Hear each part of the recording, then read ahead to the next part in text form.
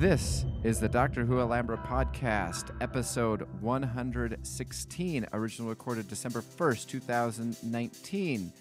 In this podcast, we are going to be covering many topics, Big Finish, news, new Doctor Who series, as well as the Revelations of Dalek book series. This is late in recording because we've just had busy lives.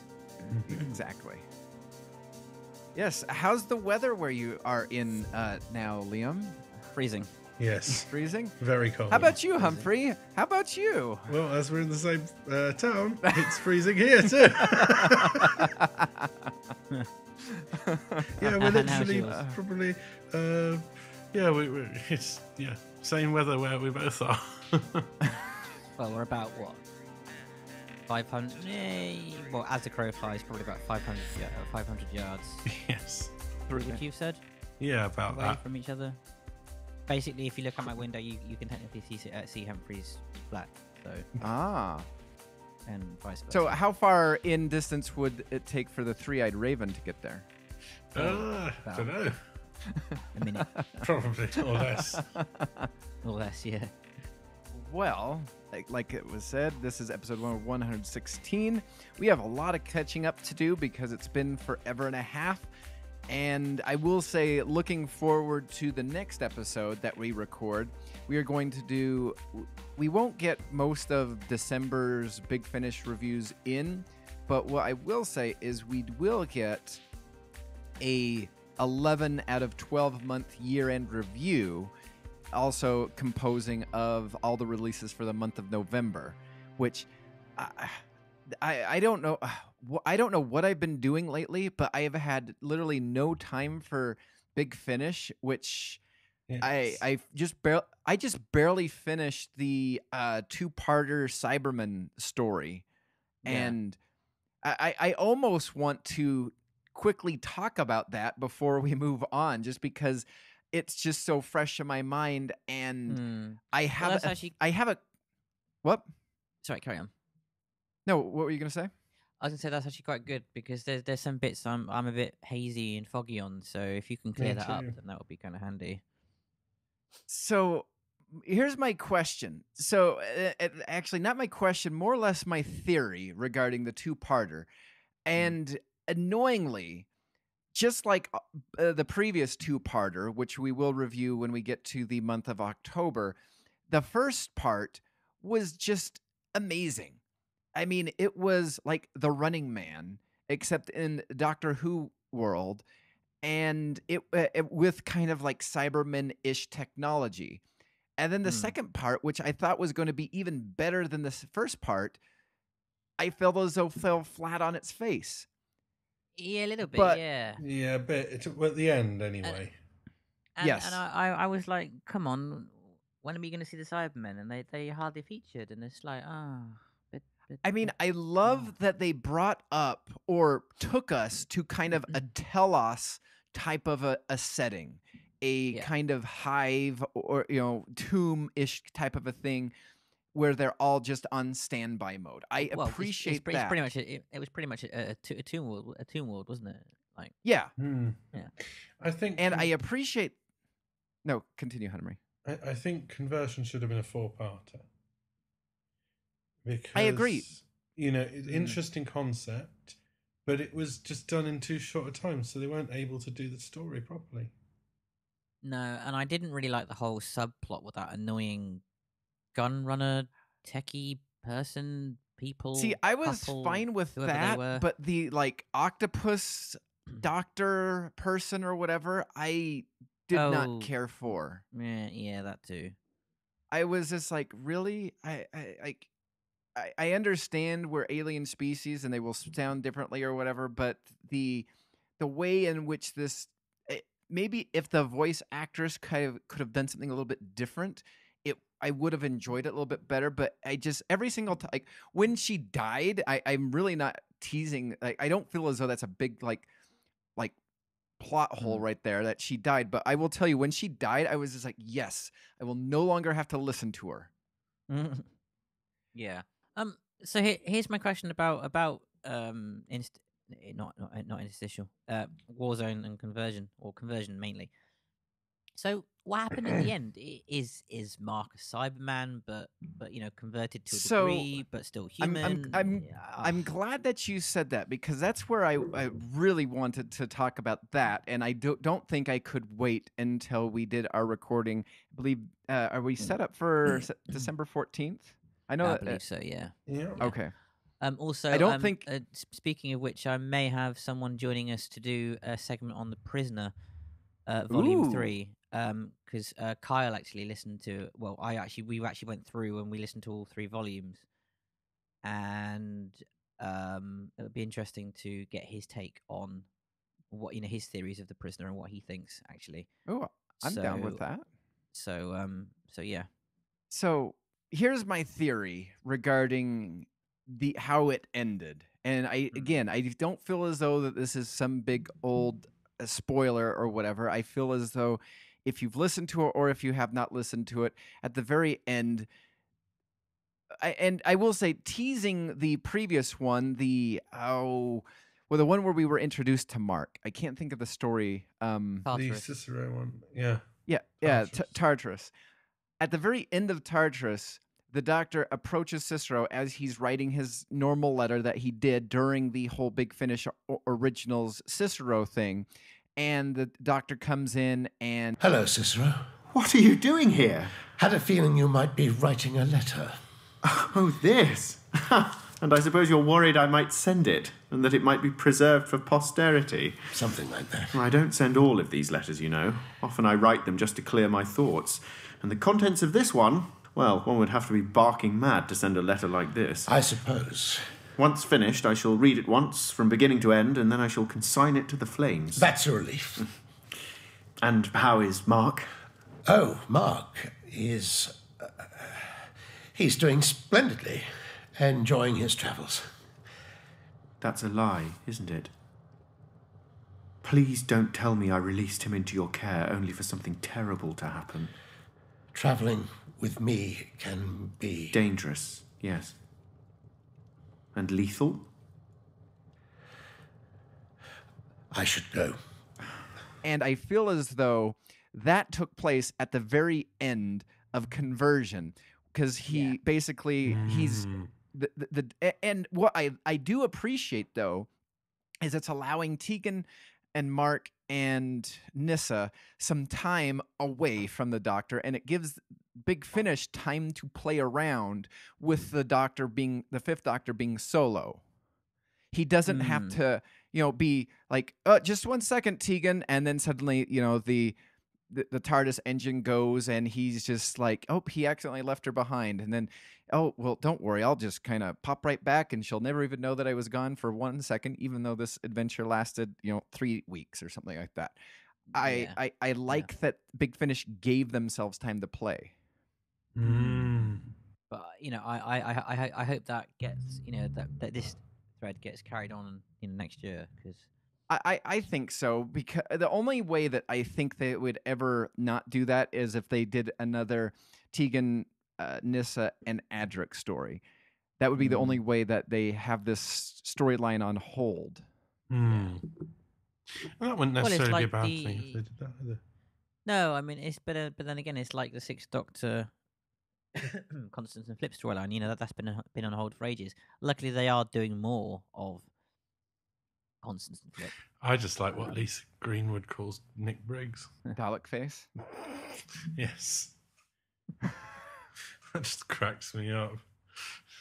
So, but So yeah, I don't think Mark. I think there is some cyber conversion, but I don't think. it's To all the way. me, not only do I not think it's all the way, because remember, he was supposed to be in. The Cybermen were excited because he could infiltrate them, because he still looks like us. He just has like that cybernetic bone that was kind of enhanced in Warzone. A bit like kind of Josh in Yes, just kind of exactly. And I think the main reason why the Doctor kind of came back to Cicero is basically, for in all intents purposes, he is dead to Cicero, because there's no way you can no you Viking can have him funeral or back. whatever. Yeah. Yeah. I mean, you could Viking funeral him or whatever, but if he did come back, the doctor would have to wait for that corpse and then basically become a body snatcher and snatch it so that it couldn't be found. Pretty much. Hmm. And even then, Sister will be like, what the hell? Like, that's not Mark, So, Exactly. mm. However, he'd be really helpful around the house, though. I mean, having like 200% strength. Oh. Hey, Mark, could you lift that boulder over there? Sure. This thing. Open that, open that Wait, pickle jar. no, not the mountain, the boulder.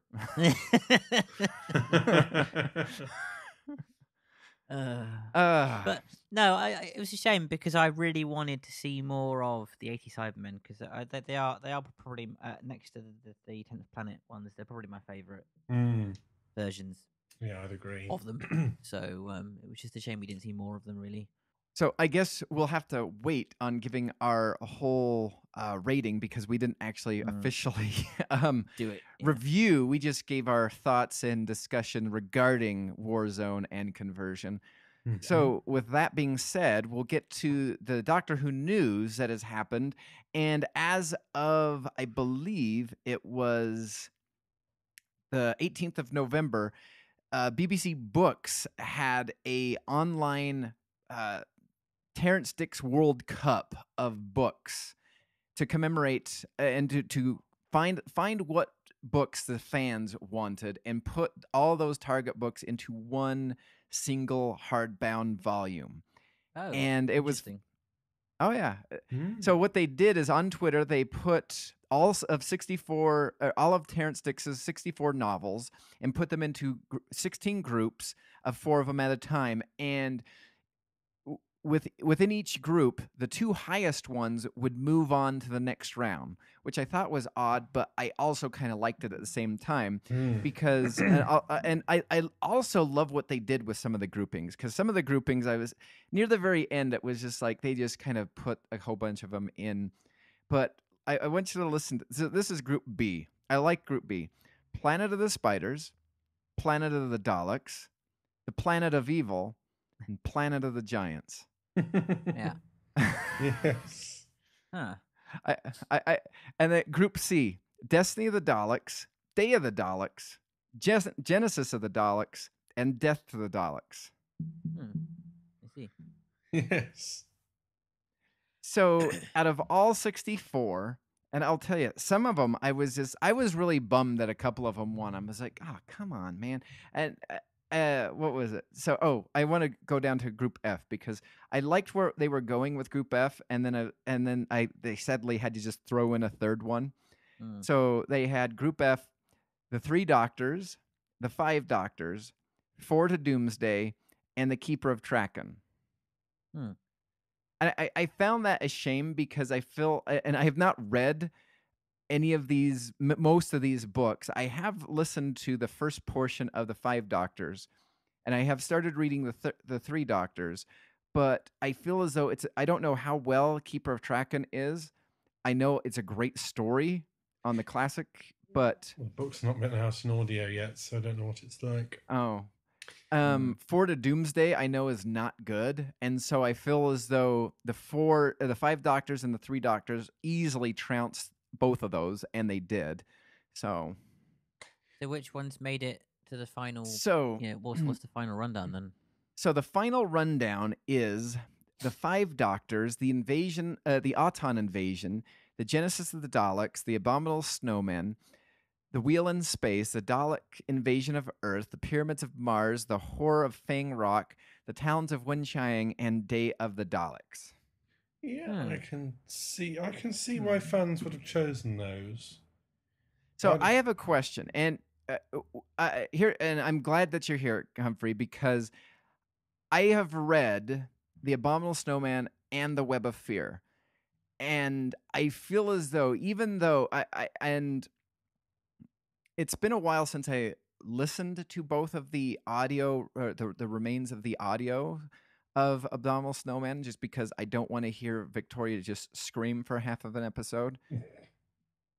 But I feel as though the stronger story in both print, in book, and also on the television is the Web of Fear. Yeah. Do you see why somebody would vote, or fans would vote Abominable Snowman over Web of Fear? Web of Fear is good in that, obviously we've got the Brigadier coming into it, and it is a strong Yeti story. 2.0. Yeah. But the Abominable Snowman, I think, is a more interesting story in that, Web of Fear is a strong story for sure. It's a very good story, but it's not that different in many ways to a lot of the, John Pertwee episodes. Your typical alien invasion, blah blah blah blah blah. And there's nothing wrong with that. That's not a criticism, but it's what people are used to. Whereas the Abominable Snowman, for one thing, it's set in Tibet, which is not somewhere you would typically think of having a Doctor Who story. The invasion of the intelligence is done in a very interesting manner in that story, in that it uses the Buddhist monks and that sort of thing. So they're both excellent stories, but I think as a fan, for me personally, the Abominable Snowman is a more interesting story. It's a more imaginative story. It's it's a bit outside the box, I think. Okay. I'm having, again, I feel as though I'm swayed one way, but I love your deep and thorough knowledge of these books. So I will bow to your greatness when it comes to that. So, here's a question for you, because I'm not sure all the Cyberman stories that he did. I'm only counting 2, which is the Revenge of the Cybermen and the Wheel in Space. And the Wheel in Space, I have not bought in that book. I have not listened to it because it is really hard to get a copy of, because I think they maybe either limited it, or it was near the ones where Target was going out of business and they didn't print as many of them. So coming across a good copy of it is rare. It is available on audio, that one. Not the novel. Oh, not the novel? No. The soundtrack is, but not the novel. Oh, yeah, the soundtrack. I thought okay. I thought the Within Space had been done on audio. I think it's going to be done. Oh, right.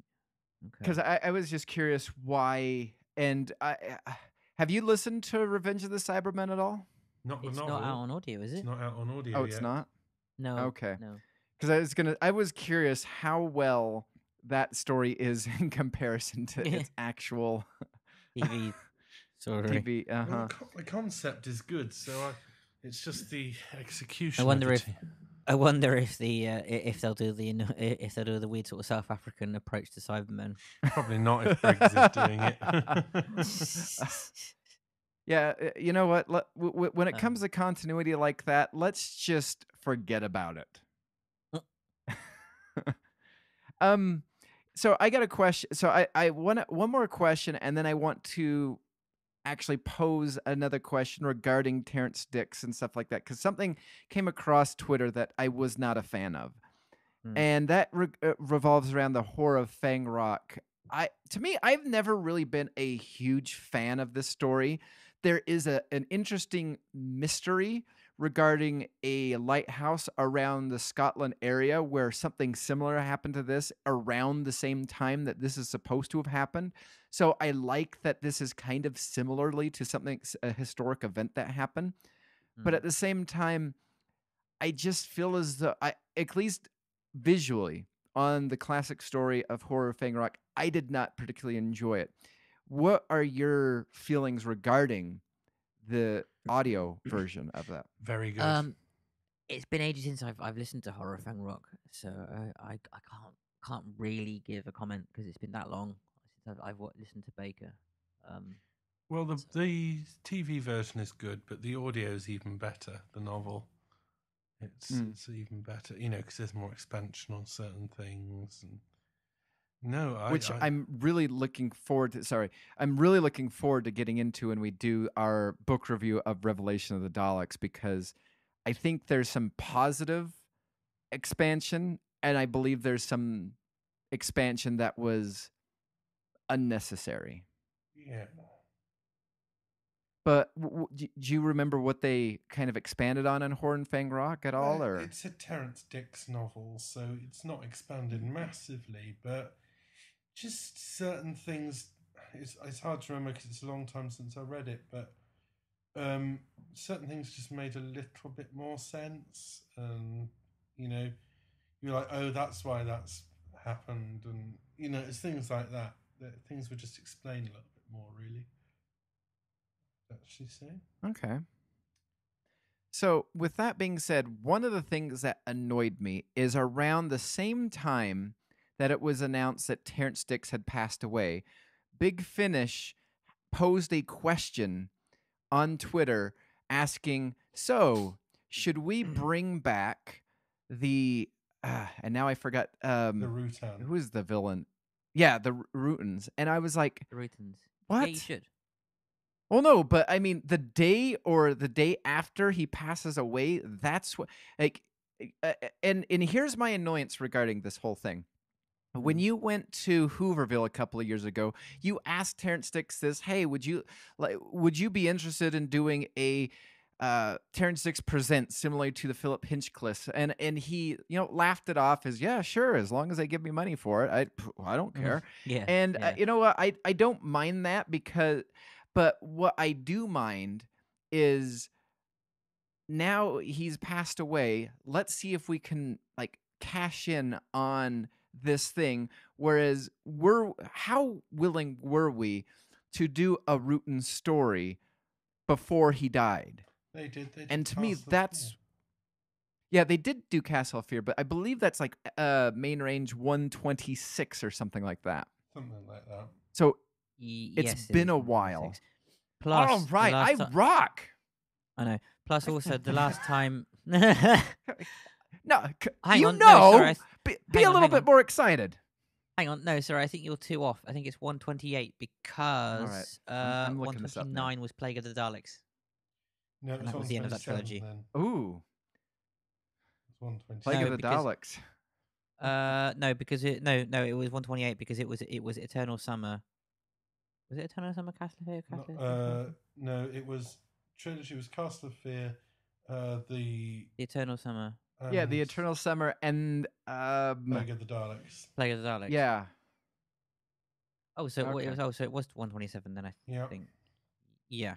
You know Oh, what? well, wow. I'll One off. take Yeah, not bad. that. Yeah, I'll it's not I'll bad. take that. Yeah. I mean, at Yeah. least I didn't say. I think it was 92. I feel being one or two off is. 92 But- was year of Nocturne. oh no, Nocturne. Oh yeah, not a bad story. Dan Abnett, Yeah. second Dan Abnett story. See, Dan Abnett should write for more for Big Finish. I do like Dan Abnett, but I suppose he's too busy doing Black Library. I mean, regarding some of the, I have a question to you regarding some of the writers for Big Finish. Mm. Have you noted? Are some of these writers just moving on, or are they done with Big Finish? Because, I mean, and when we get to the whole Bernice Summerfield, I have heard of none of those writers. And then they were I doing think a they- writing. I think they're trying to introduce new blood into the writers, which is understandable. I can see why, because if you look at it, they've got a very, very small pool, haven't they? Really? Well, I mean, of, when you consistent look writers. when you look at some of the earlier days, I mean, they had Alan Barnes, who has popped in from time to time. They've had Barnaby Edwards, Mm. He wrote Stephen the Cole. Emerald I loved Eddie Robson, and I feel Mm. as though, I mean, he did make some appearances in the Doom Coalition, but he hasn't really. I mean, we've been getting a lot of Fitton and a lot of Dorney. Yeah. Yes. Yeah. Well, it would be nice to have a bit more variety, I must admit. Well, the main range Um, would have more variety, but Interestingly, in what was it? Blood on Santa's Claw, we are getting a new companion for Perry. It's her boyfriend apparently.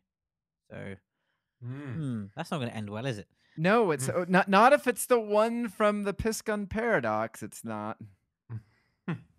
So that should be interesting.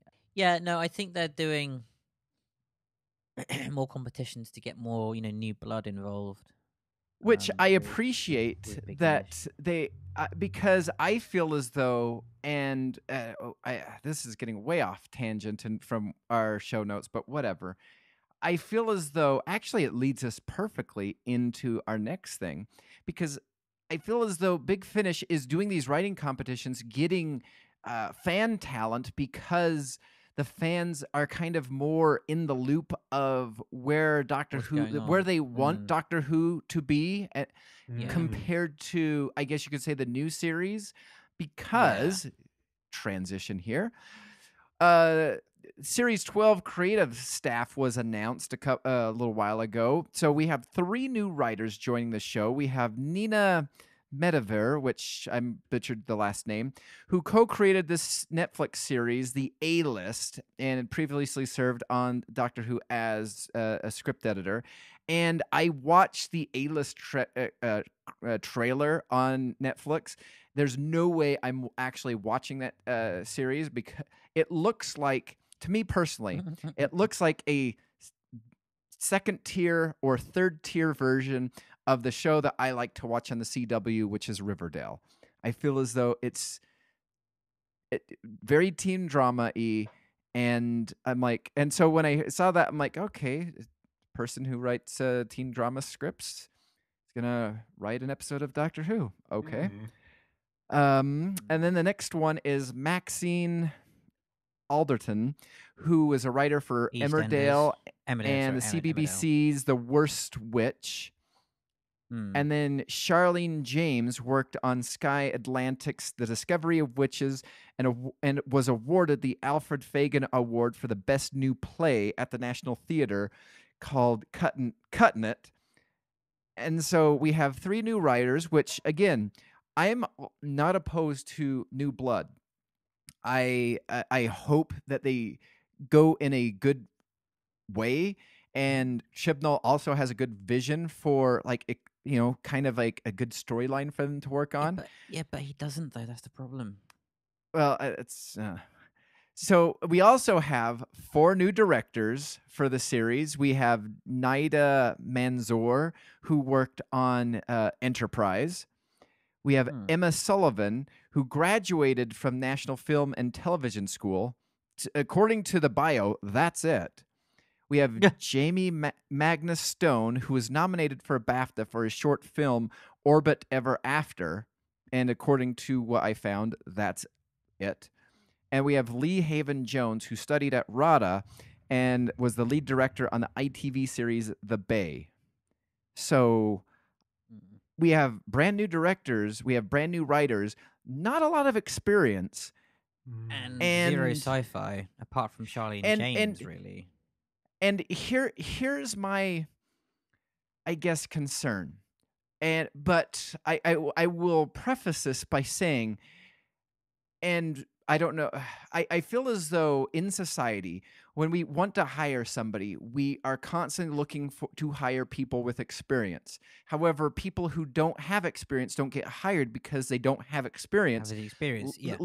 Leading. So I understand everybody needs a door open to get their foot in, but to have as many new writers and as many new directors, or kind of first time, this is like a big TV series, and to be this being your first big TV series to be cutting your teeth on is a little bit concerning. Yeah.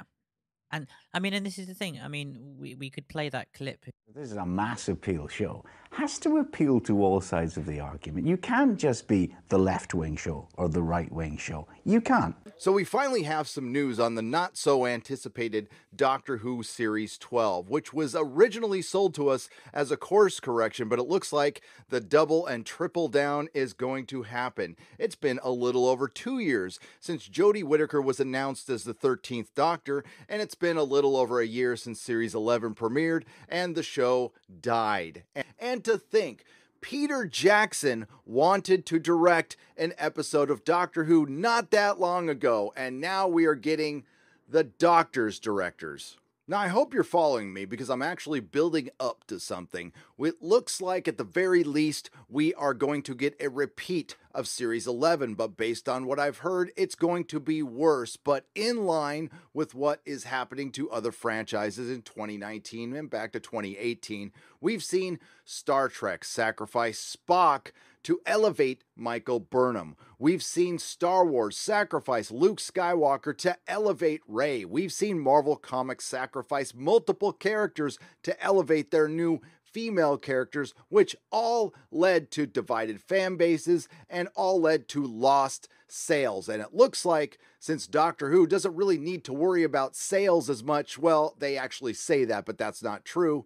It looks like they're going to be doing that to their main character. But the thing is, they're going to be subverting their main character with their main character. They're going to sacrifice their previous doctors to elevate the current Doctor. There's nothing wrong with diversity and inclusivity, and I've said that as long as these people are talented. You do want to have a merit-based system, especially in art, especially with a giant franchise. Doctor Who has the TV licenses, but that is not nearly enough to help the show, and neither are ratings, and there have been articles about that. It needs its licensing deals, and it needs its merchandising. Now, it just got a lot of money from HBO Max. We're not sure how much, but hopefully that will make up for the lack of merchandise, which is nowhere. They are bleeding in that department. While I think partially genuine, they are also virtue signals, and they are also cost-saving measures. You are not hiring experienced writers, so you don't have to pay them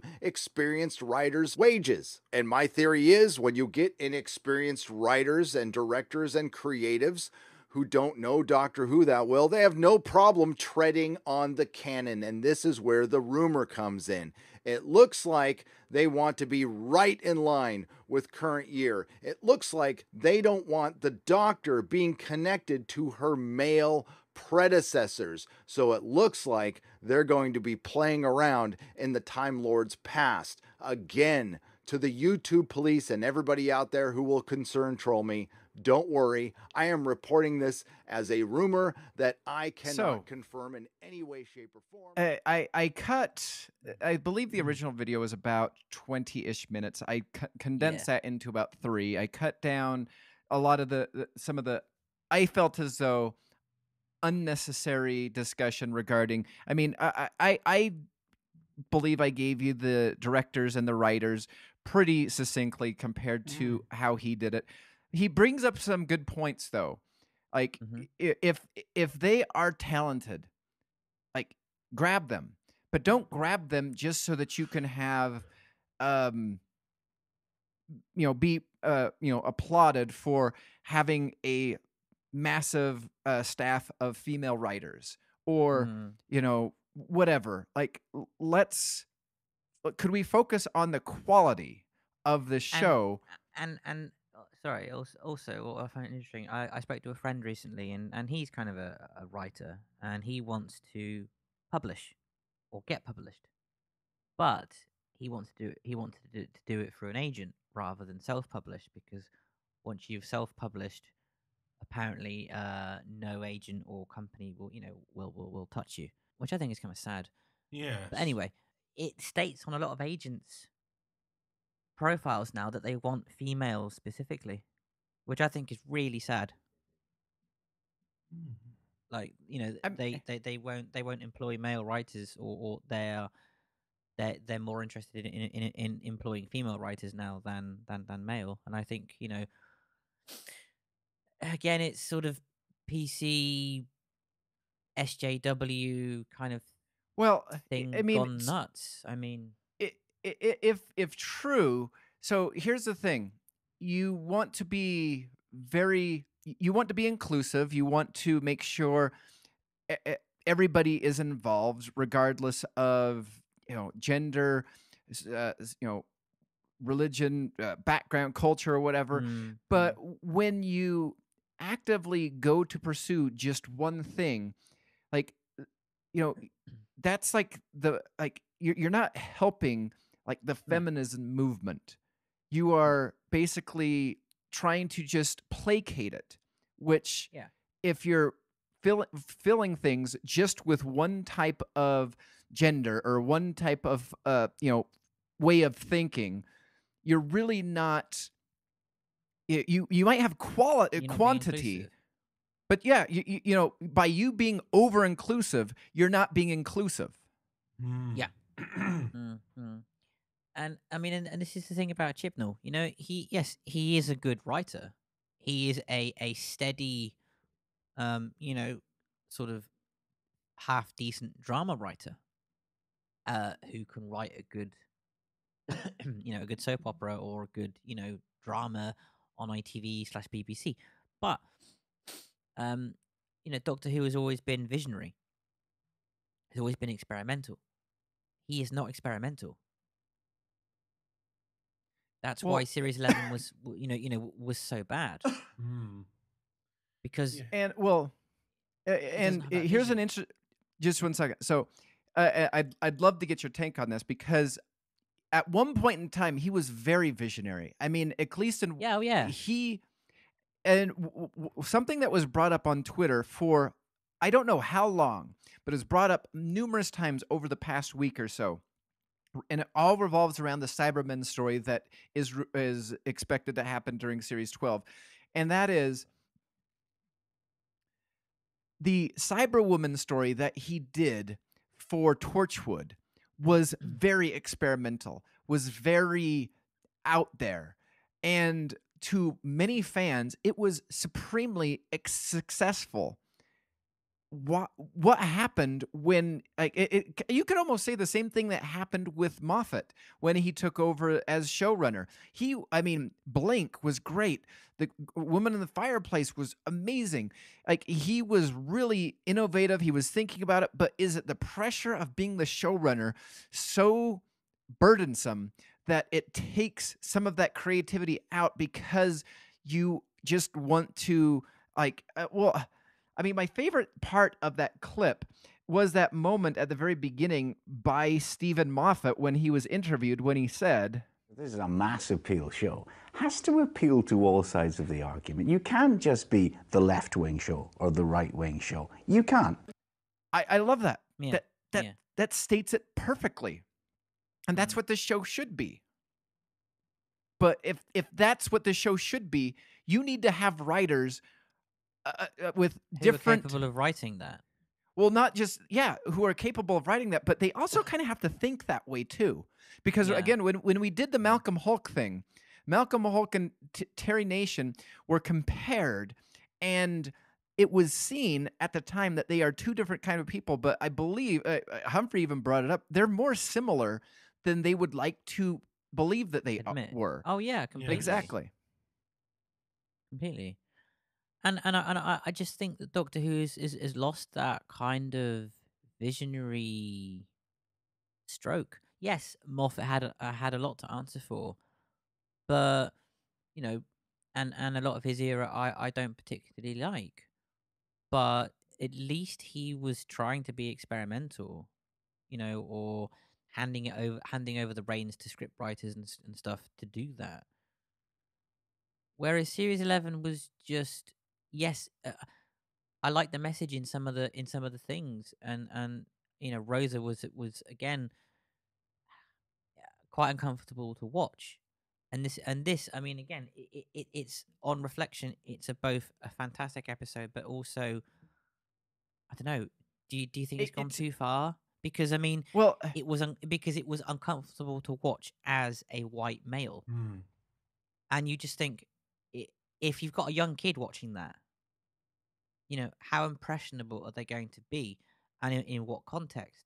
Yes, I know that that they're trying to teach about history and whatever, but is it too much?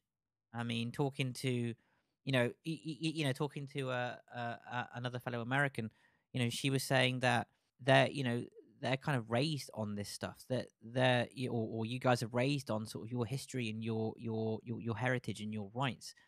But as a British show and as Brits, we didn't really have that.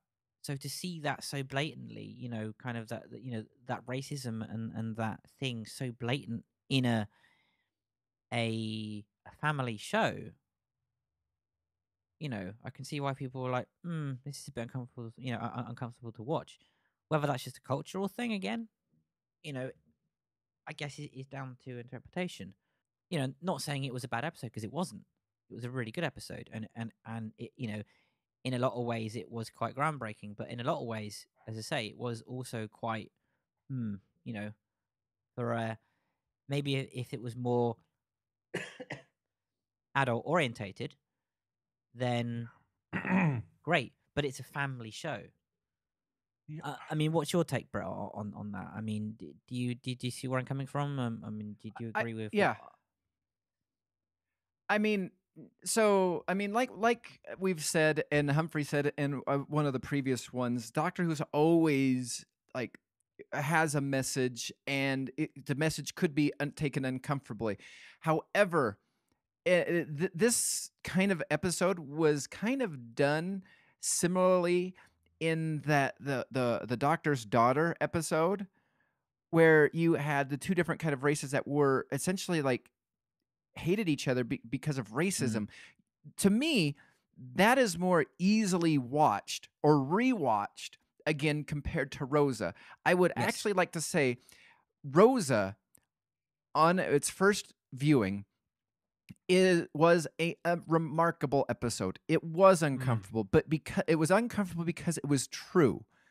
And there is some importance in educating the youth. But at the same time, when you come to a show and kind of expect to be kind of entertained, and you could almost say at one point in time, you're not being entertained by Rosa. No, you are kind of being lectured and warned. Yeah. And again, I hope history never repeats itself. But at the same time, Rosa, for as great as it is, to me, is the most unrewatchable Doctor Who ever. I mean, we've said, you know, there's a, you know, Time in the Rani, not a good episode. You know, The Twin Dilemma, not a good episode. A couple, Fear Her, horrible. I would say I would willingly rewatch all of those before I watch Rosa again, because not that it's a bad episode, but I don't want to feel bad about myself. I even though I've never done anything like that before, there is some sort of guilt associated with the episode, and I don't feel that kind of guilt regarding the Doctor's daughter. I don't feel that kind of guilt around the two Doctors or, you know, the Time in the Rani. I don't. I mean, and again, I can kind of, you know, I do agree with you there. I mean, I want to watch the show because I enjoy the show. I enjoy the characters. You know, for the most part, I enjoy the Doctor. I don't want to be guilt tripped in something that I love. Do you know what I mean?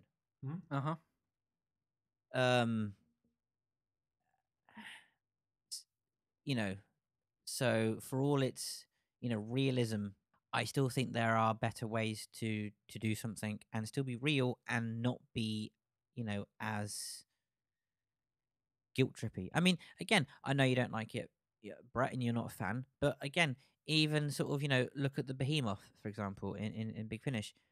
That story was quite, you know, close to the bone in regards what was going on at that time. But as the Doctor said, it's slavery. It happened.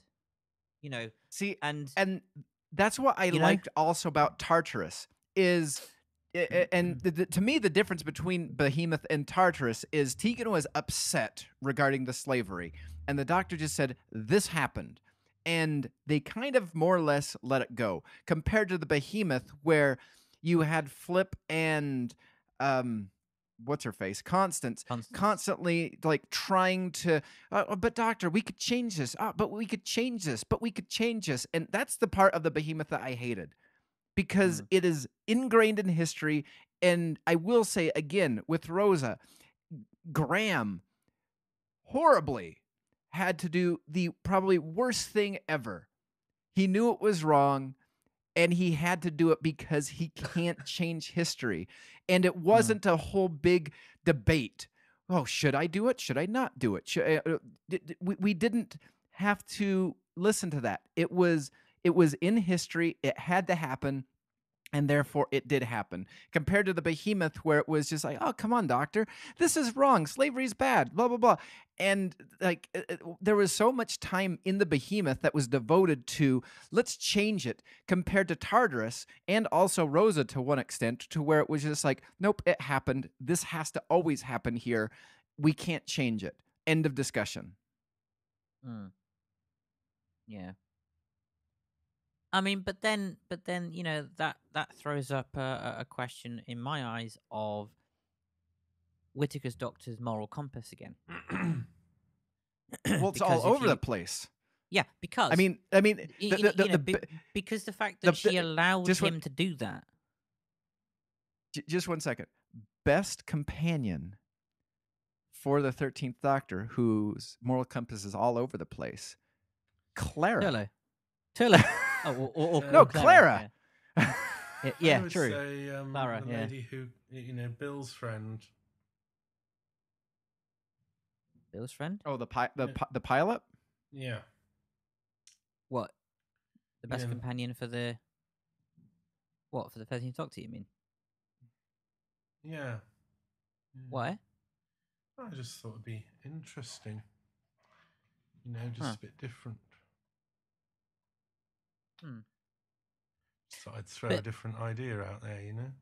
Yeah. But yeah, no, I can see your point again with, you know, with Clara. But no, I mean again, and I can't remember who raised it. I was watching a video on YouTube, and it was the whole thing about, I think I don't know whether I sent it to you or if it was another video that I didn't, but it was talking about the, you know, the sort of 13th Doctor's moral compass, when like when she I got that. Just a second. Oh, you have? Okay. Doctor Who wasn't already dead prior to Chibnall's rise. By Series 10, it was clear that it was running out of steam. World Enough and Time and The Doctor Falls were great, but the rest of the episodes found themselves sitting in the mediocre margin. So there was no doubt that the show needed a breath of fresh air, and it was incredibly exciting when it was announced that Chris Chibnall would be taking the reins of showrunner. Everyone had such confidence in him. The internet was covered in comments along the lines of, "Oh yeah, Chibnall knows what he's doing. Doctor Who's in safe hands." Even though the reveal that Jodie Whittaker would be playing the 13th Doctor caused the entire fan base to split in two, the general hype for the show proved to remain strong amongst fans, myself included. But as Series 11 landed on our screens, oh how our expectations fooled us. How we sat and stared at this once treasured TV gem with such confusion as it was torn to pieces. This is where Chibnall went wrong. This is how Chibnall killed Doctor Who. Chibnall's first mistake was Series 11's isolation from the rest of the show's history. The decision to reject any previously seen villains or characters immediately meant that the Doctor had no one to remind us that they were the Doctor. This is not how to take Doctor Who in a different direction. Moffat executed a new direction brilliantly in Series 5. He brought a whole new vibe to the show, which was very different, but by episode 3 we had seen the Daleks, and by episode 4, the Weeping Angels and River Song. Links were made to previous episodes in the timeline, and it felt like Doctor Who very quickly. I imagine that Chibnall assumed that a couple of references dotted around Series 11 would keep old fans happy, but it didn't. Chibnall wanted to get new fans into the show, which was perfectly alright, apart from the fact that he was ignoring at least the past 10 years of the show's revival. There were times in Series 11 that both Chibnall and Whittaker had opportunities to develop the 13th Doctor, but never went through with it. Through his pathetic writing, Chibnall has ended up creating a Doctor that lacks so much empathy and care that someone could probably diagnose 13 as a sociopath. Some may argue that the 12th Doctor lacked care in Series 8, but Moffat did that intentionally, whereas Chibnall has not. This was seen in Arachnids in the UK, after Graham gave a heartwarming speech about wanting to travel with the Doctor after losing Grace. The Doctor didn't even acknowledge what Graham said, or the difficult time he'd been through.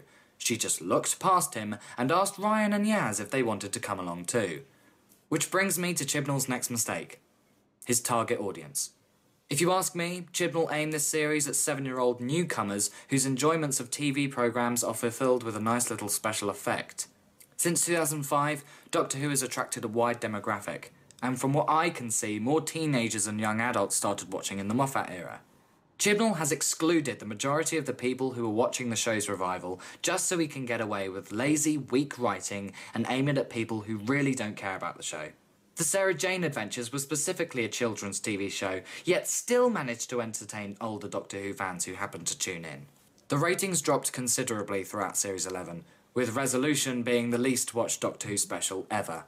I mean, he makes a really good point. And I will say, when I watched Doctor Who, I didn't notice the whole, Graham, in kind of, I guess you could say, mourning. But there was a point that, he was, and I cut out the part where he referenced the "It Takes You Away," where Graham is off in the distance, just staring as the Doctor is talking to the girl and both Yasmin and Ryan, and then he's just like, "Come along." She just goes, "Come along, Graham," and I never noticed that. That I appreciate these YouTubers and also podcasters because they bring to light things that I didn't pay attention, because I don't know what to say. It's just what's going on with the writing, because I will say, and at least regarding the returning writers, besides Chris Chibnall, there's 3 returning writers, and I think out of all the writers for Series 11, these ones are the ones that are most deservedly to be back again. You have Vinay Patel, who wrote Demons of the Punjab. You have Ed Himmy, who wrote It Takes You Away, and then Pete McTeague, who wrote Kerblam. Although, let's be fair to the YouTuber who was it Nedrotic was saying about Pete McTeague, he's been known for doing more women's prison thing, and I was like, but he's got issues to sort out. but I enjoyed Kerblam. It was a good story. See, I did up to the the reveal of the guy and the main villain, and I just thought, and again, he's right. It's a white male again. But see, here's the beauty of Kerblam, and I can look past the white male, because here's, to me, where I found the most enjoyment out of it is, again, when you look back at some of the most successful. In fact, I went over to my brother's house 2 Fridays ago, and we played some games. And while we were playing some games, my brother's friend was, we were talking, "Oh, do you watch this?" "No, I don't watch this." "Do you watch this?" And then he says, "Do you watch Doctor Who?" And I kind of smiled, thinking that my brother had told him that I'm a massive Doctor Who fan. And I go, "Yeah, of course." He goes, "Oh, I can't stand that show. It terrifies the crap out of me." And I'm like, "What?" He goes, "Yeah, the first episode that I watched was blank." He goes, I can't look at statues the same anymore." And I'm like, and I'm sitting there thinking, that's the beauty of it. You take something mundane and everyday and make it scary. And then he goes, I go, "You only watched that episode?" And he goes, No. I watched this one with these shop mannequins come to life. I go, "Oh, Rose, that's the first episode." He goes, "Yeah." He goes, "I'm now terrified of and I'm like, that's the beauty of it.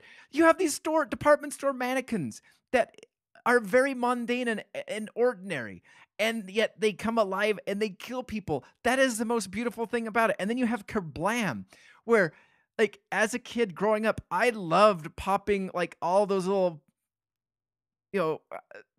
whatever, the bubble wrap stuff. I love that. And you know what? Whenever I get a package with bubble wrap, I look at it twice now. Just and because I don't know. It could be. Exactly. And so, to me, regardless of who the villain actually was, I found beauty in them taking something ordinary and mundane and turning it into something scary. And that's what I loved about Kerblam. True. And that's definitely a and again, sorry, say again, Humphrey. That's definitely a sort of throwback because, like in the Colin Bacon era, that was kind of how they did things. And again, if you look at Nerdrotic, he says that the fact that it was, Kerblam could be or could not be kind of linked to Amazon, and the fact that they leaked it early, and now Doctor Who is no longer on Amazon, which I Which love. is quite funny. I absolutely love that. I mean, to me, Amazon, that's like the biggest FU. You know what? I appreciate a really good FU to somebody. I do. Yeah. So Definitely. regarding Series 12 of Doctor Who, it is rumored, and now it's kind of confirmed. But at the time that I wrote the show notes, it is rumored that although there will be no Christmas special, Series 12 will begin New Year's Day as the first part of a 2-part story. Part 2 will be airing Saturday, January 4th, which I do appreciate because we're not... it would kill me to go a complete whole week between Part 1 and Part 2, unless it's unless it really sucks, then it won't kill me the least bit. Also, teaser. So I know you and Humphrey are going to be gone for a while, and so trying to keep the podcast relevant. There's just a couple things I was going to do. Review season 23 Blu-ray as well as season 10. But I went to the comic book shop the other day, and I found, and most of the time I would pass it up, but today I decided to pick up the Doctor Who, the 13th Doctor Holiday Special comic. And I will do Is it as bad special as the Star Wars Holiday Special comic? That's the question. Well, sorry, not comic, I have but not the I've Star Wars not Holiday cracked Special. it. I have not cracked it open yet. But I will say at least one bright part is one of the writers for this holiday special comic is Jodie Hauser, and she currently is one of the writers for Supergirl in the DC comic range. So, regardless of, at least I feel as though there's some qualifications there. Yeah. Also, a Twitter thread and poll started by the Women of Who asked the following question regarding Series 12. They said, are you hoping Series 12 to be similar in tone to Series 11, or are you hoping for something completely different? And when the poll was done, it received just a little under 1,200 votes. Wow. The options were similar to Series 11, completely different, and then the other one was other comment below. And most of the comments for the other was, well, I'd like some similarities, but I'd like some differences. So basically that's what most people said for other. Out of all those three options, 16% of the people who responded to that poll would like it to be similar to Series 11. 73% of the people completely different. Good. And 9% said other. So I'm in total agreement with that poll, to be fair. No, I was, because I don't know if the Women of Who have a podcast, but I do know that they do. Their Twitter account was in existence before the 13th Doctor was ever revealed to be a woman.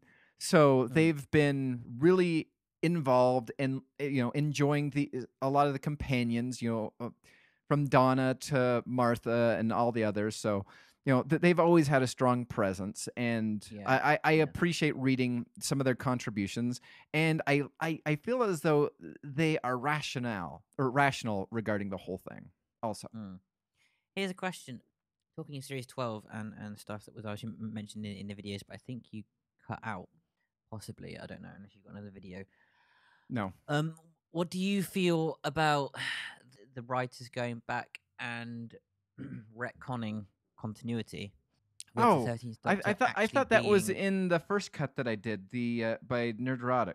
But the thing is, they're going to be subverting their main character with their main character. They're going to sacrifice their previous doctors to elevate the current Doctor. It basically said in that cut that they're gonna retcon it, so the the Doctor was actually born a girl, and the first Doctor isn't technically the first Doctor. There's a rumor that we don't know how many regeneration cycles she's had, but apparently it won't be the first. Which, if that's the case, that will I think for me just completely just crap on Moffat's era, with the whole. Well, it craps on every era. And it brings me to something that I was going to get a little bit into later on in the news segment of this. But to me, and this is how I see that, he said it's an unconfirmed rumor.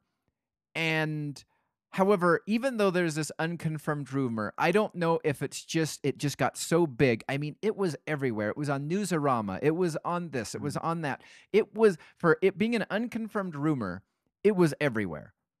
Yeah. And so I don't know if it just So one could argue that because of how big it got, there could be some validity to the whole thing. That would actually pull me away from here's also my concern. Also, I have two concerns. This, if true, could really massively destroy the show, because I feel as though, and I'm not saying that because you're messing with continuity. It does, if the first Doctor, if we start off with 0 Doctor, and it was, regeneration didn't start with 1. We don't. I mean, this all goes down to how you count. Do you start off with 1 or do you start off with 0? If you start off with 0 and she start off with as a little girl, well, then that takes away from David Tennant's story during the what is it? The 2-part special. I can't think of what it's called. End of Time. The end of Yes. So that would take away from that. That would also take away from the 12th Doctor when he's recounting his life in the barn, in Smallville. Oh, sorry, got Superman and Doctor Who mixed up for a second. It would also take away from it would also take away from the Valiard and the 6th Doctor as well, wouldn't it? Yes, it would completely change it. So I feel as though, if true, you are taking a wrecking ball to the story and also ending it in many fans' lives. And also the 11th Doctor's regeneration into the 12th, because Clara had to ascertain those for a whole new regeneration cycle. That's true. That is true. Yeah, I really hope. And so, and my concern. Here's my other concern. Let's say it happens.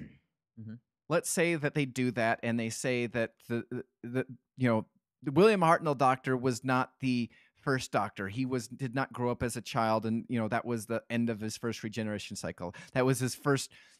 That was the first part of his second set of regeneration cycles, and the first part was all women. That basically, that he remembers, because again, exactly linked into the thing of this whole quote unquote timeless child thing, and they're like, oh, it's even hidden from you, So, if that happens, I will say it will destroy the show to some extent, to where if the show is not already destroyed, what they will have to do is they will have to get a new scriptwriter or a new, replace Chibnall. And this would just kill even more fans if they kind of do what they do in Marvel and comic book world, is reset continuity. They did it in BBC books, because what had happened in BBC books is they got too convoluted in so many series arcs and all of these crises and stuff like that, that they, part of what they did, and I haven't read all the stories, but as I started reading them, I started reading some Amazon reviews, and they said, if you are reading this, just know so many books down the line, they are going to just wipe all of this from the Doctor's memory because of all of these paradoxes got too much and too convoluted.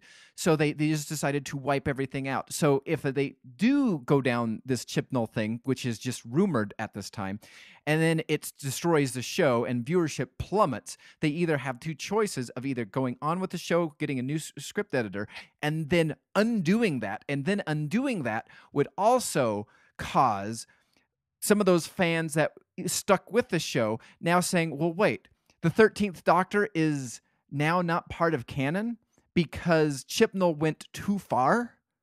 So then that would destroy that fandom and basically kill the show.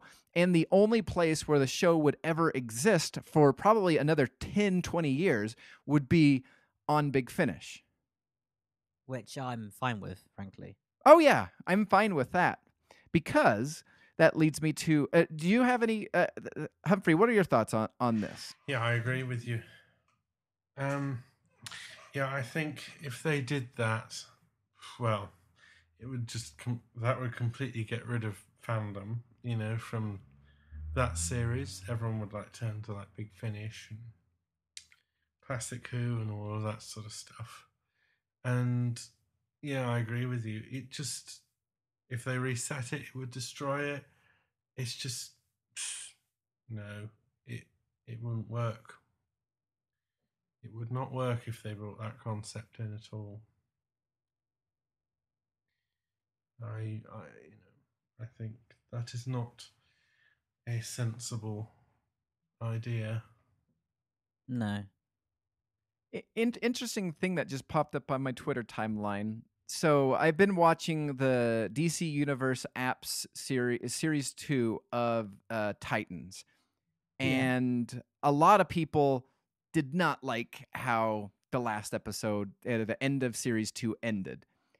And according to a Twitter thread, the writers are aware of this and are now making changes to series 3 because of the fan backlash. Wow. Does that sound like something like you would appreciate in a show / showrunner / entity that takes care of it? Yes. Yeah, definitely. Yeah. I mean, again, to sort of go off tangent, but also stick with science fiction. It's like, Star Wars: The Rise of Skywalker. I've been, listening and watching videos and stuff, and the fact that it's not even finished yet. They are madly trying to finish it, and there's been test screenings and stuff where fans have just walked out. They have 25 days. Yeah, that's what I mean. Whereas, again, as I think Nerdrotic and what was it, Dr. Victor von Doomcock, interesting name, but anyway, definitely, or Lord DVD on YouTube was saying that basically fans were so annoyed with the test screenings they walked out, but Disney have kept in the bit fans were annoyed at.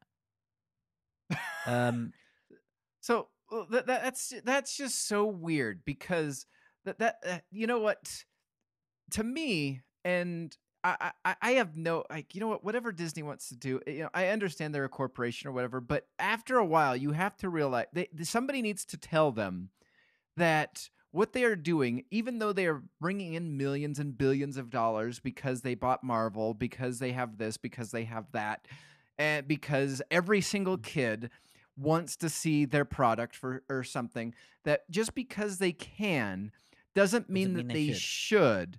No. Because, what is it? The last week there was all those memes and stuff like that of Baby Yoda being taken down because they didn't like it.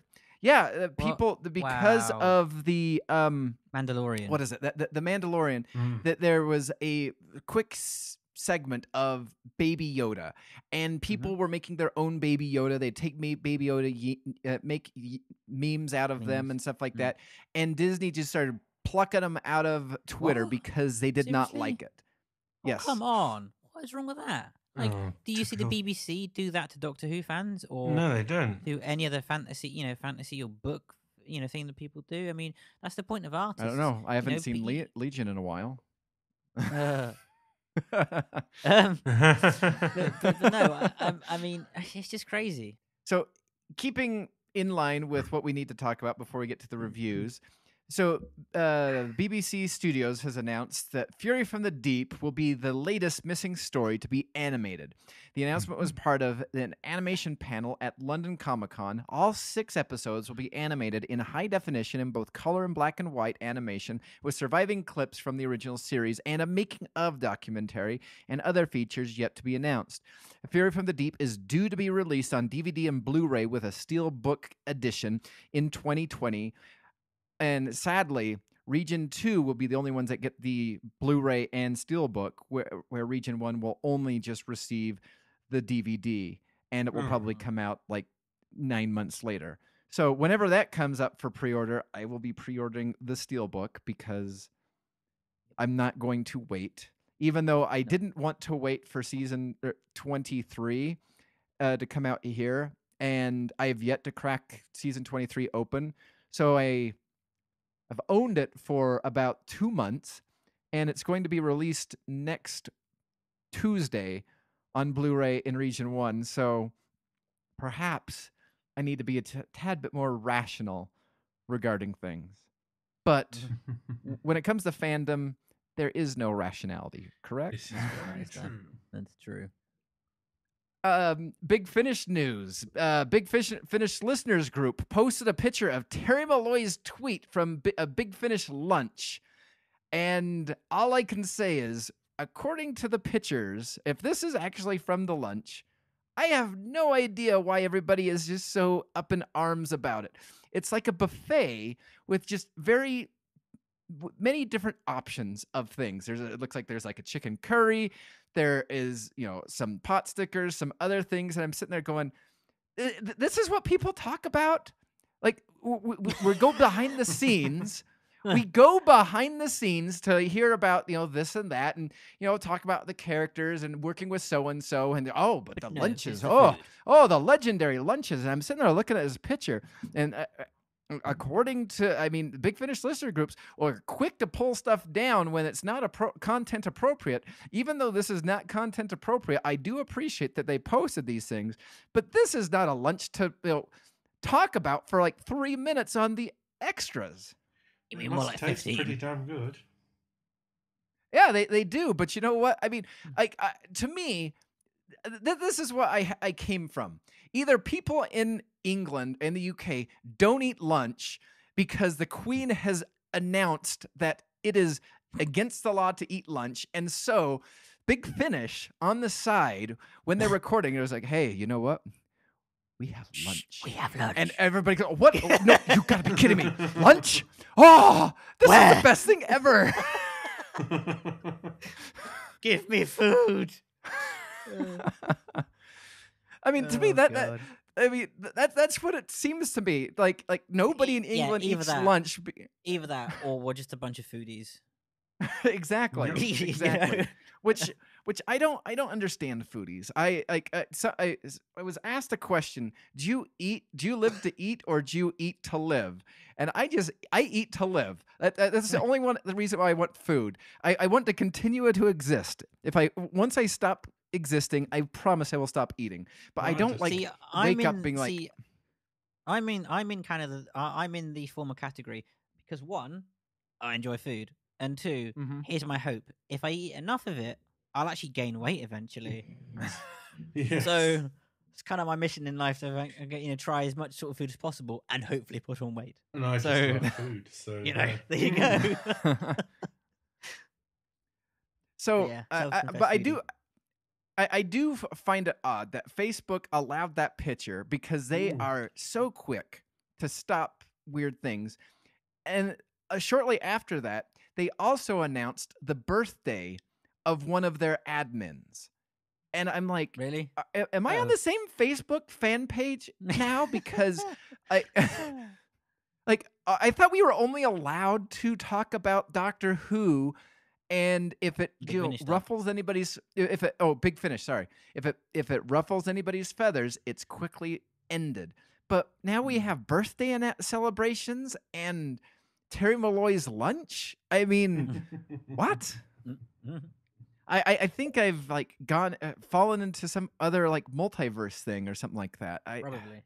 Yeah. Where perhaps my wife is now canon. I don't know. Seriously, you should write that as like a Doctor Who play.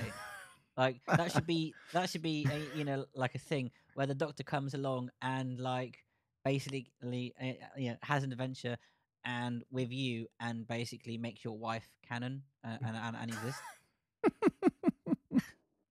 That would be awesome. Main That would range, be so awesome. main range 300. Main My range wife at is least canon. 300. My wife exists. My wife is canon. So I did find this Facebook fan page rather interesting, and it was actually started by one of the admins. So Craig, one of the admins, posed this question: main range trilogies, do they work? He says, I'm not convinced they do. With an overarching storyline like Keys to Time, yes, but I don't really get the need or the desire to say 3, 6 Ian Perry stories in a row if they're not otherwise linked. And I was like, that's kind of an interesting question. And because it's interesting, I was really surprised that it was on the fan page. But what are your thoughts about these? I'd agree, because, I mean, if you look at the earlier stuff, with the Eighth Doctor, you got Storm Warning, Sword of Orion, Stones of Venice, Minuet and Hell, and at least those 4 are kind of all linked. They are, yes. And yeah, no, they don't. I really think they should mix it up a bit more.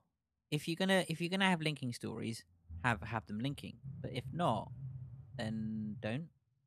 What I would really like Big Finish to do, and I know they won't, because like you said to me on our call last week or a couple days ago, I can't remember.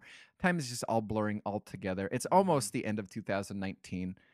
What's going on? I know, right? I know. But you made a comment regarding how, after 300, Big Finish is most likely going to go to box sets for their main range. And I understand that's probably, it makes sense. It also is very cost effective as well, too.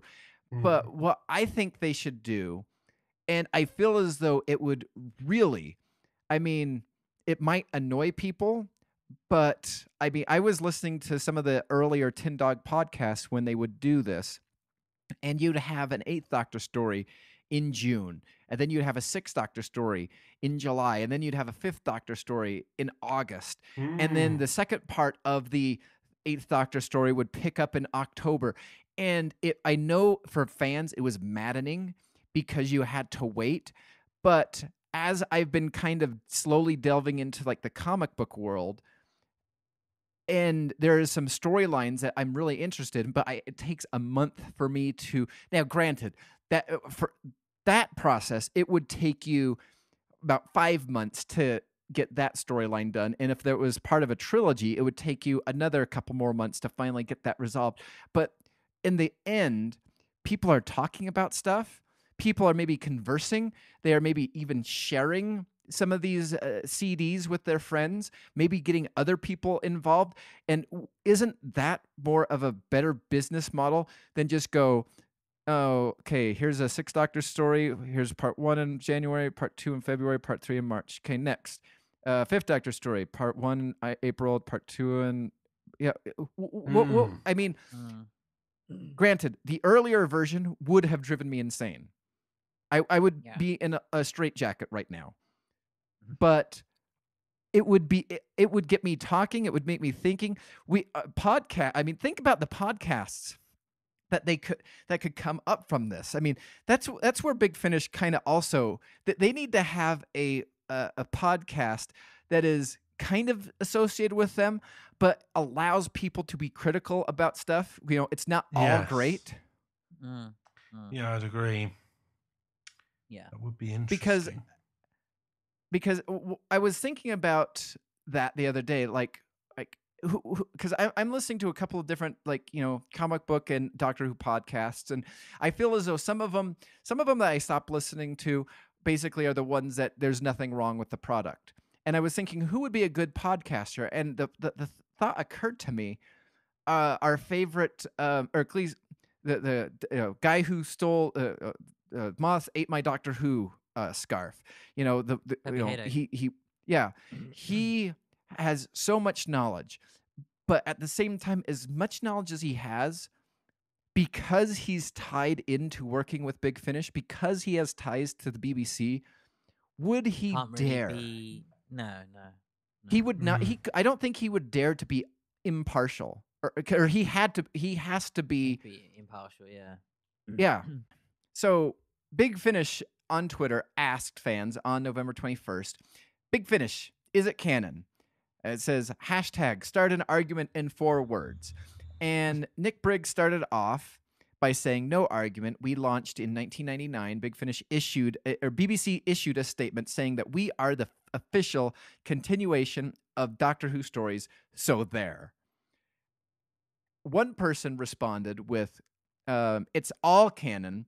It all counts. Even the Weetabix cards. Another fan said, for me, it goes, TV is greater than audios. Audios are greater than books. Books are greater than comics. And so, of course, Big Finish is canon. And then I think, to me, the best one is audios, parentheses, Big Finish, is greater than the current TV show. I would agree with that. Yeah. And I love that, because should Chibnall do what it's rumored to be doing, that's where it's going to go to. Mm-hmm. Yeah. In fact, I can almost envision Nick Briggs, Jason Haig-Gallery just sitting there, either sacrificing something, doing some blood oath or whatever, and be like, please, Chris Chibnall, do it.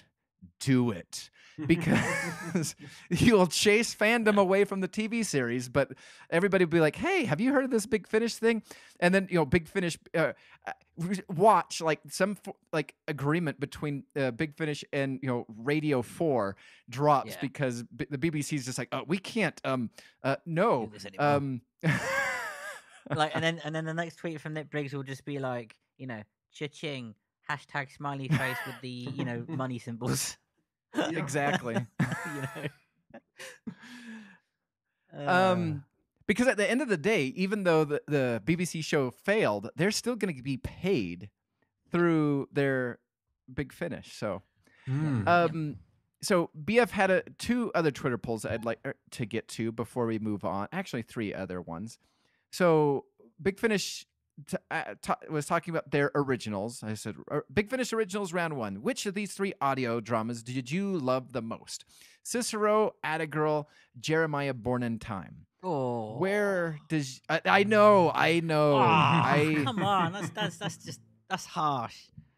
That is so harsh because, well, Attagirl and Jeremiah Born, mood dependent. If I want comedy, then Jeremiah Born. If I want realism and actual, really good drama. Not saying Jeremiah Born isn't good drama, but Attagirl. So that's a toughie, really. I can't really give you a definitive answer for that one. So, I quickly and easily voted for Jeremiah Born in Time, and sadly, so here's the breakdown: Cicero received 43% of the votes, Attagirl received 38%, and Jeremiah Born in Time 19%. What? No. Oh, no. To me, this next one is more of a travesty than this one, because to me, all 3 of those are should legitimately be 30-30-30. I mean, yeah. But this one annoyed me. And I will say I haven't listened to one of these or the whole 9 hours of one of them. And I've only listened to right? Yeah. So it was round 2. Which of these Big Finish original dramas do you love the most? Shillings and Sixpence, Blind Terror, and Transference. Oh, please don't tell me that Shillings and Sixpence came in 3rd. No, it came in first. Good. But this is the thing that surprised me. At one point in time when I checked in, before we did this podcast, I found the final tally. But I took a screenshot of where it was when I voted. And when I voted, I almost thought about creating some other fake Twitter accounts just to vote for Shillings and Sixpence because I was worried.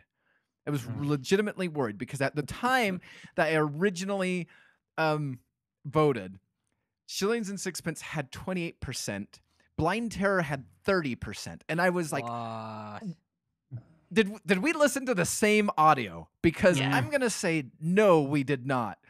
But it ended up with Shillings and Sixpence getting 38%, Blind Terror got 28%, and Transference got 34%. Ooh, okay.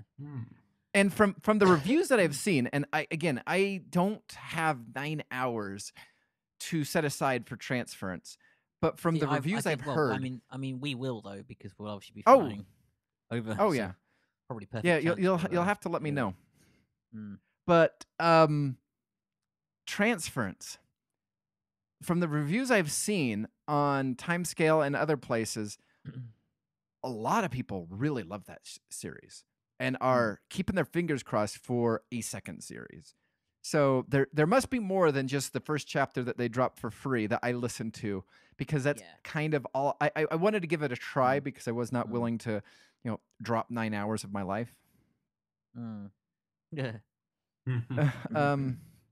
And finally, the last one. What is your favorite Big Finish multi-doctor story? They put the Daughter of the Gods, The Legacy of Time, Cold Fusion, and then the fourth option was Other. Please specify. What would you... I'd actually be inclined to say Daughter of the Gods. Because what I like about it is it's not a typical multi-doctor story. Legacy of Time is brilliant, but it's an anniversary thing, so it's it's good. And the multi-doctors only come into in like the last 5 minutes. Let's be honest. Yeah, whereas I like I like Cold Fusion as well. That was Cold Fusion is very good. It is very good, but I would say for me, Daughter of the Gods is a slightly better episode. So I haven't listened to Daughter of the Gods, but like you said, Legacy of Time is an anniversary episode, but granted, it won first place because I'm gonna say you put the Four Doctors, right? I almost did.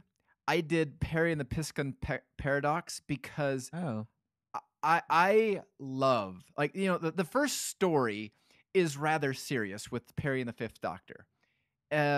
But once the second story starts and you have Colin Baker, the Sixth Doctor, in the the Piscan outsuit, that is so funny. It is.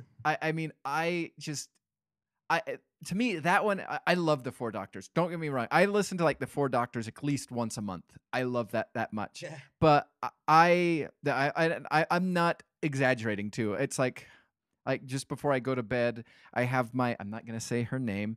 I have my Echo device, and I listen to audios as I drift to sleep. And at least once a month, it's just like, all right, I think it's time for the Four Doctors, and I love it. I love it so much. Stupid question. But how do you get it to play audio through? So through the let me just pull this up. So through the Amazon Alexa app. Not through the app. Through your settings on Bluetooth, you have to find the Echo's name, and then from that point forward, all I have to do, and then I just kind of connect it, and then all I have to do is just say, Alexa, connect. She'll say searching, and then she'll say, now connected to whatever your phone is named, and then you can play your audio from it. Oh yes. So at this point in time, we've been recording the podcast for about 2 hours or so. If you look at the time, though, it is only about 90 minutes into the podcast, which means we have not actually gotten to the September and October reviews for 2019 that we had planned on. And we had yet to still get to the Resurrection of the Daleks review of the audiobook that we, again, had initially planned on. We had a really great time. A lot of it that was cut was maybe kind of too off the wall, or really that just did not have anything to do with anything connected to the Doctor Who or Big Finish reality, which sometimes I keep some of that stuff in, but oftentimes I cut it out. So one thing that I've been thinking about is either continuing doing the practice of just cutting it out, or perhaps doing a Patreon podcast where the for $1 a month or something like that, you can get the pre-recorded discussions that we have before we do the podcast, or the parts that just get way too weird that I decide to cut, and that could be thrown into a podcast. So those are two things that I've been thinking about doing. The podcast will still remain free, but some of just the extra bits could possibly be thrown into something extra. That's just something that we've been toying with, or I've been toying with the idea of. But yeah. Now back to the original script of the podcast anyway. So, Big Finish news. Yeah, they've announced two more box sets. One is a new IPA, and the other one is obviously Class Volumes 3 and 4. Annoyingly, not going to be with Catherine Kelly or Vivian Opera anymore. Seems like they didn't enjoy their time at Big Finish. Catherine Kelly obviously plays Quill, and Vivian Opera plays Tanya. And so they've done recasts. Oh, really? I did not see that. Yeah, did you read the feed on Big Finish's listeners group about Class Volumes 3 and 4? It's quite interesting. I did not read. If you read it, because it's got some input from Scott Hancock. And I also chipped in as well, so you might want to have a gander at that. So it says, Connor started the thread. Class Volumes 3 and 4 has been announced. Big Finish couldn't secure Catherine Kelly or Vivian Opera to return as Miss Quill, and it now so Miss Quill is now being played by Dirvia Karwan, and Tanya is being played by Joanna McGibbons. And so, what were you saying? So, who? Scott Hancock jumped in. Is that what you said? Chips in. Yeah, he chips in. Yeah, and I chip in as well. But he Let's see. It's quite Maybe I'm looking thread. at the other. Oh wait, just one second. Oh, there we go. So, one of the contributors said should have waited for KK, which I don't know what Kelly. KK. Okay, to be available. She was the only good part of Class. And the next one is I watched very little of Class when it was out, but I fully heartedly agree. So Scott Hancock said that, responded, just to say, we worked well in advance to work around people's schedule, but it's cast actively declined a return. Our hands are tied. It was either a case of recast or to can 2 sets of stories. And so then somebody said, did Catherine and Vivian both say that they didn't want to return, or they were just busy? And so Scott replied, if we hadn't, let's see, let me just get this down. If we hadn't been led to expect a decline, we wouldn't have featured the characters. We work a lot with busy actors, so nothing to do with scheduling, as we can always pick people up separately. But I can't discuss individual cases, just that the response was disappointing, but Dirvia and Joanna are fitting replacements. And so then it was a lot of double negatives there. Nice to have some transparency for the fans, though. Must be frustrating to have to shelve stories which were written in good faith. And so Scott Hancock replied, I'm on a rare holiday, so was typing quickly. But yes, disappointing to lose people who were previously keen. But it's a choice between telling good stories with good recast or scrapping stories we'd rather find, or scrapping stories we'd rather find a way of telling them. And I think that's the last Scott Hancock appears in Yeah. there. So I mean, that is interesting, but a shame. And even though Scott Hancock didn't dump on the two actresses that, basically spurn them or whatever, I do appreciate the transparency. I mean, there's no reason to dump on them. Maybe they might have a change of heart or something like that later on in line. Maybe, voice acting isn't what they want to do. And, we all have our niches in life, and we all like and dislike different things. So, but I do appreciate that he's just like, yeah, they, without saying they rejected coming back. He said they rejected coming back, and that it has to be commended, because I think other companies would just be like, oh well, we tried, or we'd be like, differences of interest or whatever. Do you exactly. know what I mean? Like they'd be a bit less. I mean, and and that's the thing. Again, it's like apparently Christopher Eccleston was recently interviewed at a convention. And they, people asked, and people was asking him about Big Finish, and he actually said, "Yeah, they've approached me. I am interested, but I will not be doing Doctor Who immediately." Okay, So that's interesting. Touch wood, hopefully, because obviously, during that time when he was doing Doctor Who, it was such a bad time for him, mental health wise. Yeah. I guess it's a lot of bad memories. So hopefully, I get that. If he enjoys his time at Big Finish doing something else, it might then be more of a thing for him then to do Doctor Who. I mean, look at Matthew Waterhouse, for example. He didn't want to come back to Doctor Who, and they got him for Dark Shadows, and he bloody loved it, and then that's how he they got him back to Dark Shadows. And then he did a box set, which I found great because it began kind of the Fifth Doctor and Adric's companionship.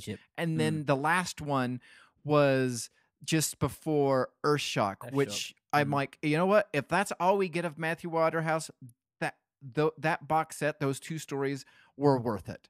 And then I believe, it was, I think it was also continued working with Dark Shadows and Big Finish.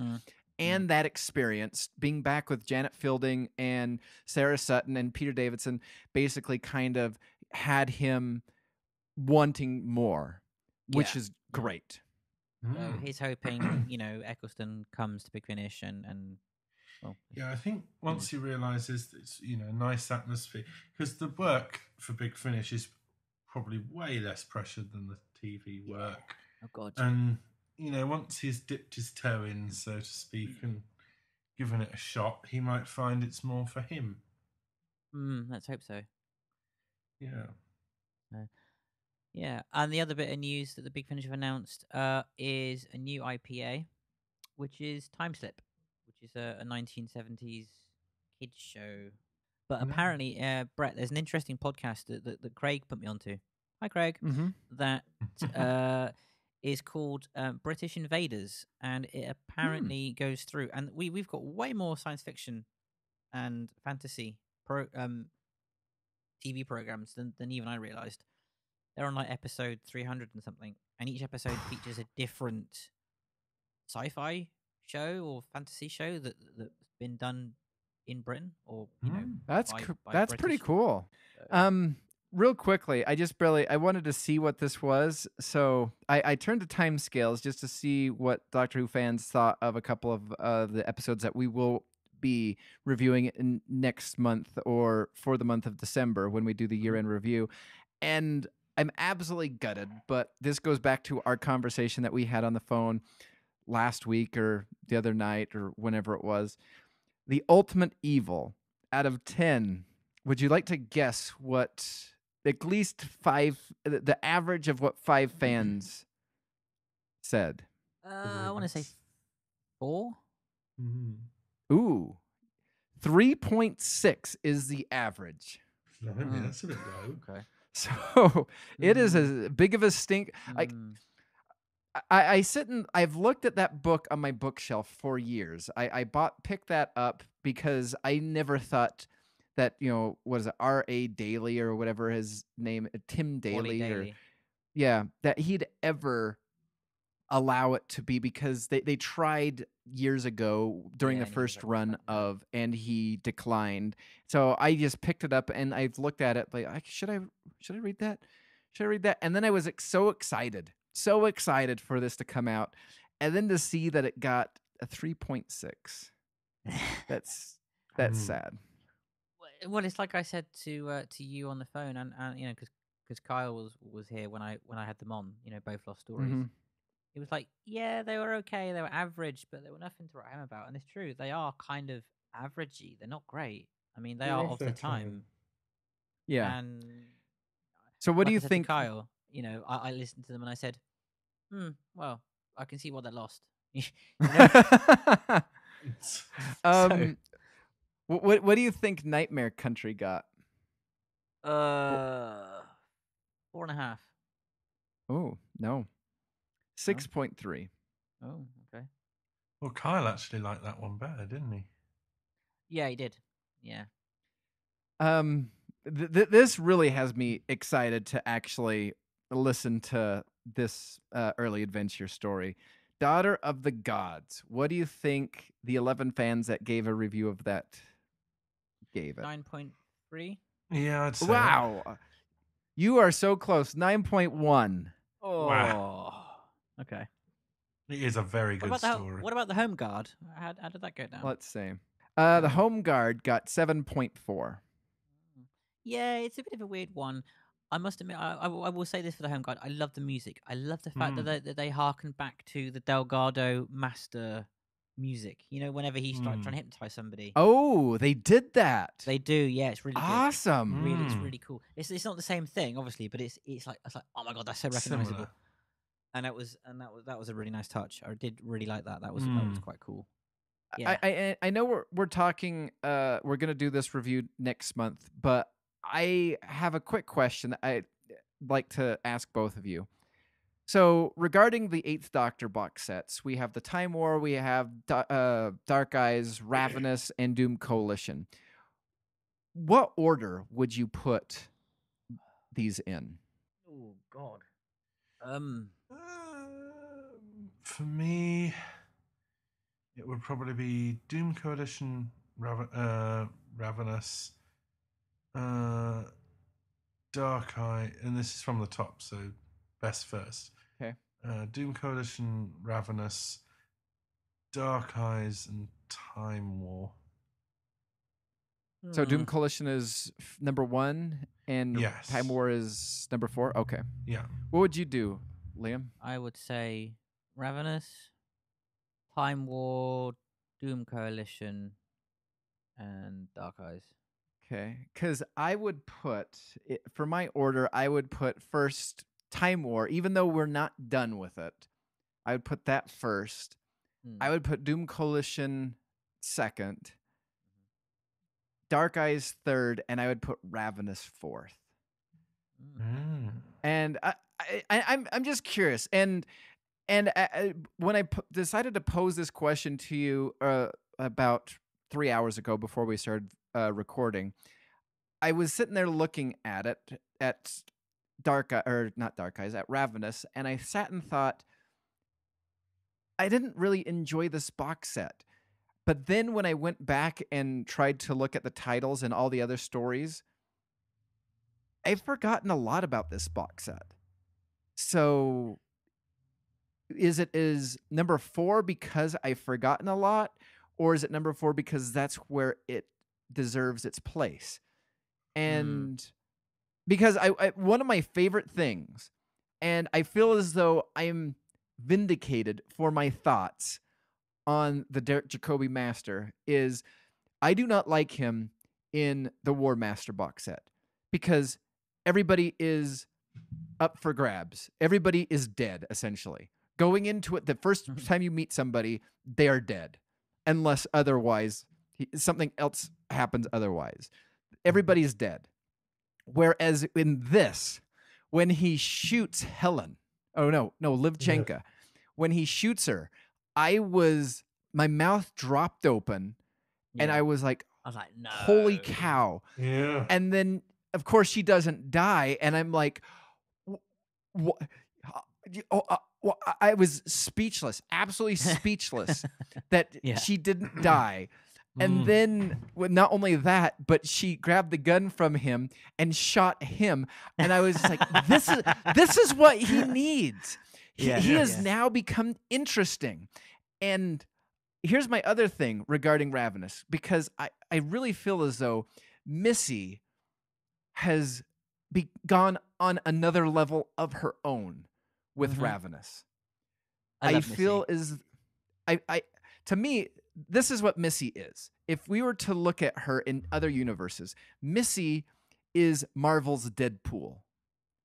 Missy is DC's Harley Quinn. Like, there is so much ridiculousness that goes on around her that is funny and is worth constantly like doing more box sets with Michelle Gomez. Yes. She has cemented herself not only in this. I mean, just 1 second. I need to play this because I laughed out loud so hard because of, let's see, where is it? Well, there we go. That's the deal. I see. Isn't it a little, dodgy? Oh, because everything else we do is morally above board. You know what I mean. If they're fine with it, who are we to judge? I don't like it. Of course you don't. None of us do. I'm not asking you to like it. I'm asking you to do it. And I have to? If you want any future at all. Very well. I say bring it on. Oh, that's brilliant. I mean, everything sounds amazing in that voice. Can you just keep talking? You know, just random words, anything. I'm rapidly losing my patience with you. Like that, yes. I mean, it's even better when you're angry. Do oregano or aluminum. Oh, please, there's at least a degree of urgency here. All right, Gooseberry. You're just jealous because you sound posh. I'm not jealous. We must locate Artron. Artron? Well, if it'll make you happy. What the? She's gone. We could all have used that manipulator. We're still stranded. Is it too late to find someone else? Ta-da! Mr. Artron. Yes. Not dead, only resting. No, I've done that joke before, but it's a new audience. You found him. And you won't believe the trouble I had. It took ages. I had to kidnap one of the Doctor's companions to help out. Just missed killing her too. It was really... Oh, it was disappointing. Which companion? Oh, you know, she's got eyes and hair and a face and everything. You know that one. Well, whatever you did, you brought us exactly what we required. Most impressive. Well, thank you. So what now? We speak to the 11. I love that. I absolutely... I love the banter between her and the Eric Roberts master. Yeah. And like, it's like she is on a different level. I mean, again, with Marvel, you have the Deadpool stuff that is ridiculous and funny. With DC, you have the Harley stuff, which is ridiculous and funny. And with Missy, you can have the same thing. I would love for some sort of just, and the Missy box set works. And it then does. when I you mean, I was so surprised at that box set. I was just like, I want more of this stuff, you know? Yeah, she is on like her own level because not only can she get like, I guess you could say murdery, but she also is so funny. Which I never thought she would be from the TV series. No, which again proves everybody's theory that Big Finish can save practically anything. Yeah. You know what? I'm going to say this. Big Finish was around in 1912. They would have saved the Titanic from sinking. Oh, dear. Last podcast, I said Big Finish could cure cancer. They could have also saved the Titanic. So keep that in mind. So on to our book review of Resurrection of the Daleks. This was written by Eric Saward, narrated by Terry Molloy, with voices by Nick Briggs as the Daleks. Just going into it, there was some criticisms about this book before it was even released, or shortly after it got released, and do you think that the criticisms for it just being an average Doctor Who story, do you think that was deserved? In some respects, yes. It's not an amazing story. It's certainly not a bad story, but it's not. You know, if you compare it to something like Genesis of the Daleks, it's very weak. There are elements that they could have expanded on a lot more, which would have made it like the whole humans being made into Daleks. It's hinted at, but not really talked about much. And which is interesting because I rewatched the part of the TV series where that was discussed, and it never happened in the TV series. No, I think it's done as a precursor to Revelation. Yes. Go Saward for bigging himself up in his own books. I know that was my takeaway, Liam. I'm glad that you and me came to the same thing. Yeah, for me it was, I'd re-listened to it. It wasn't bad, but it was average. It wasn't brilliant. It wasn't terrible. I'm glad to finally read the novel because now I actually understand the story a great deal better. But there are Doctor Who stories I would far rather listen to, in all honesty, and definitely better Dalek stories. The first thing that I really took away with was I appreciated the detailed and sometimes when he talked about the book, or part of the story, I really liked what he did. Like when it started off at the very beginning, I really like how it gave a lot of the historical elements of the Tim's warehouse, where the majority of the story took place in. High above the road, crisscrossing between the various structures, were several iron bridges, once used for moving goods between buildings. Much damaged by neglect, these bridges now seemed to cling to the warehouse walls like frail fingers desperate to maintain a grip on some sort of reality. Once busy with the clatter of horses' hooves and the echo of many languages, the Shad Thames of 1984 was now devoid of all sound and activity, except that of torrential rain. Yes, I did like that. That was cool. The next clip I'd like to play is how you could definitely tell that I think the BBC, as well as the script writers and editors, were kind of getting a push to kind of get like a little Star Wars-y, because when I started listening to this, I'm like, I think this is kind of up the Star Wars alley. Somewhere in the sector known as the Hyperion Delta Zone 4, an enormous battle cruiser hung motionless in space. Except for a shaft of white light emanating from a high point on the ship's superstructure, the cruiser was in darkness. Although the beam appeared to be little more than an overbright navigation lamp, its real purpose was far more dangerous. Much like a laser beam, the finger of light was designed to cut through the enormity of space until, at a prearranged point, gravity would take over and force the light to spiral and twist its way through the cracks and fissures in the time-space continuum. As pressure built and the light became more compressed, the contracting beam was transmogrified into the swirling mass of a time corridor. With one end connected to the cruiser docked in Earth calendar year 4590 and the other to the warehouse at Shad Thames in 1984, travel between the 2 points in time was possible. In spite of the battlecruiser's mighty presence, aboard ship was very different. Small and compact.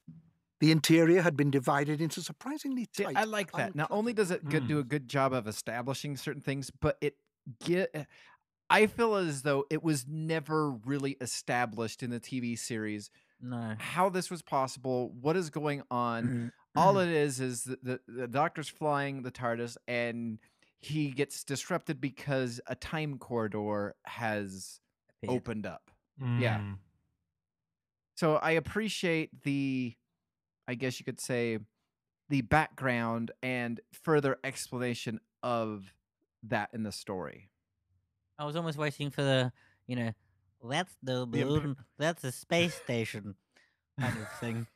But it never happened, so well, never mind. But yeah, Damn it, Morty. To be fair, it is, you know, that is one thing I have to say. It is a very well written novel. Yes. Yes.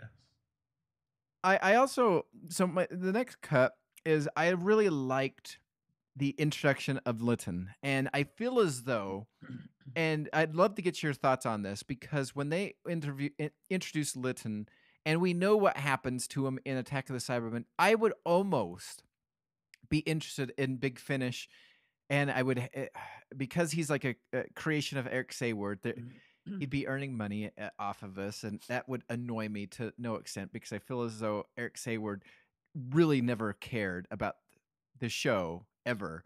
He just saw it as a paycheck, where as though compared to Terrance Dicks, I felt as though even though Terrance Dicks understood that the show was a little bit silly and odd, you could definitely tell Terrance Dicks loved the show. Oh dear. Lytton, I know Series that 1, coming from Big Finish 2023. Exactly. Well, they probably won't do it if they're closing a couple things and kind of consolidating lots of things. So True. But it doesn't mean that they couldn't like put him in main range stories or something. So, but I do like the introduction to Lytton. As the airlock door slowly slid open, the two troopers snapped to attention. Standing in the time chamber surrounded by the bodies of those killed in Shad Thames was the police inspector. In reality, the inspector was a military commander called Gustav Lytton. See, I just love the introduction to the character. And I've never known his first name. And so just like that whole German thing just kind of makes him sound a little bit more imposing, a little bit more doomish or something like that. So I really like that attention to detail. I don't know if in the original series he actually had a first name, but... And then I'll play this part, and then I'd love to get your opinions on a reference. In one corner, her feet resting on the fascia of an enormous radio transceiver, was Ensign Fabian Osborne. In touch with the whole facility, including the patrolling starfighters, Osborne was the ears of the unit. Sharp and intelligent, she spent much of her time translating pteroleptal poetry into Northern Hemisphere Earth English, the preferred language of all true poets. In another part of the room, lounging in front of the deep space scanner, was Senior Ensign Baz Seaton. Seeming to spend endless hours staring blankly at the machine before him, it was difficult to appreciate precisely what he was registering. To some of the crew, he was considered one of the dimmest people aboard. That was until a recent computer glitch had mistakenly caused the crew's personnel files to be published. This revealed, much to some people's irritation, that Seaton not only had the highest IQ of the crew, but also had a PhD in astrophysics and another entitled Dark Matter Contra the Time-Space Continuum. To make things even worse, Seaton was also an inspired cook, and his pop-up dinner parties were now famous. I enjoy that kind of attention to detail, but one of the things that there is an interview that Gary Russell did, and he was talking about his book Scales of Injustice, and he made a reference. He's like, well, I was a young writer at then, and one of the things that he did is he overdeveloped characters that would eventually die. And right there, he did a lot of interesting things of developing characters, but in a couple of tracks later, when we kind of meet them after the invasion, they all die. And so I was keeping, for some reason, as I listened to that part, I was just like, why do we care? I understand, somebody will die, and there is human tragedy in that whole death. But to go to that far of extent to kind of build their character only to have them being eradicated short time later, I found just kind of silly. But I like the references to the pteroleptals because it was Eric Saward who wrote The Visitation, so I can see why he did. I'm glad you brought that up because that was the first reference to the pteroleptals, and I enjoyed it. I was sitting there thinking, oh, nice job. You know what? You did write the Pteroleptal story. Good job for you. And then it got brought up again. And then it got brought up again. I think there was like 4 or 5 Pteroleptal references throughout this book. And I sat there thinking, like, well, he also did, did he? No, he didn't do Black Orchid. He did he did Earthshock. I think he did The Awakening also. Mm. And it's just like, well, where is your other shout outs? And to me, one thing that kind of annoyed me about the constant reference to the Pteroleptals was, are you trying to like work your way into using them either? And I know this is not a Big Finish production, but getting that name out there enough, are you trying to either say that you're going to be developing a Pteroleptal storyline, or because you've now kind of included them into writing poetry and some other things that they did within this story, are you trying to make them relevant to the point where, Big Finish being like, oddly, after we got through listening to Resurrection of the Daleks, we, for some reason we have this idea of Pteroleptals. Could we use them? We will pay you money for this. See, like I said to you before, I still want to see a Rotan Sontaran war box set. How that all kicked off. Oh, that'd be great. I'm all for that. I mean, now that they would have to get 2 estates involved. You'd have to get the Terrance Dix estate, and then you would have to get what's his face? Robert Holmes. Robert Holmes. Yeah. And also my friend Johnny wants to see the Quark Empire box set. Huh. off of the comic book that they kind of use the quarks in, or no, just from the Dominators. Oh. He wants to see the sort of the Dominator Quark Empire box set, which would be quite funny. I don't know, because I do think actually that they should bring them back. I think they are a overdue monster to be brought back and expanded upon. They are, but I think the best way that they could do that, and I have not read the comics in which they appear, but I believe they would have to do some sort of comic adaptation, bringing them back. I would be more for that than like a talking eagle that they did with the Tom Baker thing that I just found. What? Just talking eagle. Yeah, in the Tom Baker talking eagle. What you mean from that Roman story? Yes. Yeah. Huh. I mean, I that would be more interesting for me, and I feel as though, because the Quarks were an actual entity in Classic Who, they made a run in, according to a couple people, they made a better run in the comics version because they were able to be drawn out a little bit more. If you're going to do something with the Quarks, why don't you establish something that was already in continuity, bring it to the public's perception, because not that many people probably are aware of that storyline, and then you can go forward with other stories with the Quarks. That's what I would think. But you never know. Yeah, you don't. No. Next, I don't have this track labeled, so I don't know what this is. Knowing they had to get away and to maximize their cover, Mercer and Stiles crawled back to the control room on their hands and knees. "It's over," said Mercer. "We can't fight this." And he was right. "So what can we do?" asked Stiles.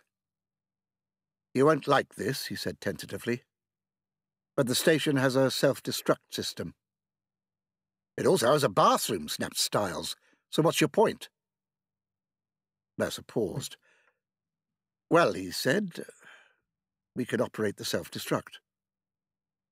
Stiles wasn't impressed. "Can't we use the bath instead?" "No water." I think I remember why I decided to cut that part, is because I appreciated the dire circumstance that they're in. The Daleks have boarded their ship. They're being slowly eradicated. And, obviously they're crawling on their hands and knees, fending for their lives. And at least Eric Saward takes a moment to make a comedic jest about what one of their alternatives could be. I appreciate that. Yeah, definitely. Yeah, that is good. I think black comedy. Do you think it was just because of the storytelling of the time where something like that, even if it was in the script, would have rejected? Or do you think because the way that they told stories back at the time, it would not even be conceivable to write such detail? Saward is quite a detailed writer, because if you read his novelization of the Twin Dilemma, it's equally detailed. And that was written back in the 80s. So I think it's simply just, obviously it's only just been written. So, but I think it would have been very like that had he written it back in 1985 or whenever it was. So is the Twin Dilemma a better book than it is a story? Yeah, way better. One of these days, I know you gave me the challenge of listening to Ark in Space, and as much as I enjoyed, what's his face who read it? John Coleshaw. Yeah, John Coleshaw. I hate that story so much. I could only get through a disc and a half, and I was just like, it is as interesting as it was, as better as it was. I hate that story. So I would, you know what? Maybe if I find myself with some free time, I might give the Twin Dilemma audio a listen. It's worth it, actually. Because it is known to be a dreadful TV show, but perhaps Eric Saward could save the book, I guess. Yeah. All right. So this one I do have. So I like that. So this one is when I realized that part of the book's continuity is diverging, or is going in a different direction from the actual TV series, because in the actual TV series, you have a couple people that are sent down to where they're keeping Davros, and their main goal is to destroy the prisoner because the Daleks want him. And you have two people that are that are trying to get to him because he's stuck in a freezer. And then the Daleks bust in. Actually, before the Daleks bust in, one of the guys who is trying to help, get the storage door open, he starts stinking. And the female lady is just like, what's that smell? And he'd been exposed to some sort of like mustard-ish gas earlier on when the Daleks invaded before he left. Well, it took a little while for the mustard gas to kind of take effect, but it slowly started eating him and deteriorating him and melting him. And he died that way. Compared to how the way Eric Saward wrote him in this story. Apart from a scanner screen, a console, and an ancient-looking life support system, the walls were ugly, bare, and grimy. In the middle of the area was a long, transparent container in which the prisoner, bolted to an upright frame, was sealed. For 90 years he'd been held in confinement, unwashed, unseen, unvisited, and certainly unloved. Neither did it help the well-being of the prisoner that by now almost everyone he had known would doubtless be dead.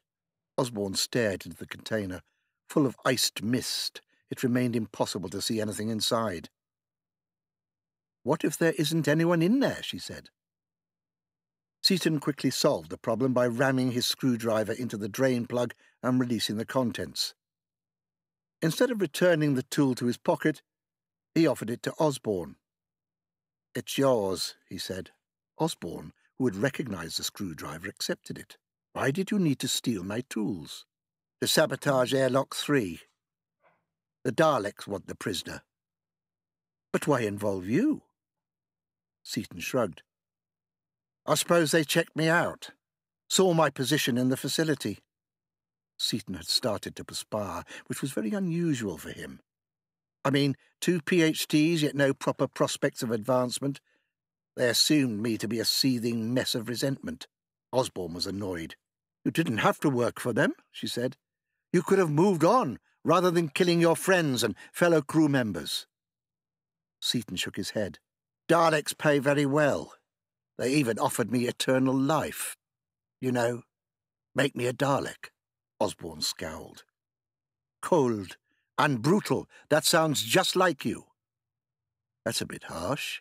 Seaton pressed the button on his laser that turned it from stun to kill. I mean, I'm actually sorry about this. I was really beginning to like you. Suddenly a beam of white light leapt the space between Osborn and Seaton's weapon. A moment later, the girl, with a beautiful smile and impressive skill at chess, fell to the floor, dead. So I appreciate I guess you could say, the liberties that Eric Saward took with his own work, where he establishes this good relationship only to have this person be extremely cold and, kill the person that they're supposed to do this thing with. But at the same time, I feel as though, and then I rewatched it last night, I feel as though the part where this guy basically starts melting because of the mustard gas that he was exposed to, or whatever it was called, is, to me, more horrific than, this guy also eventually gets gunned down by the Daleks.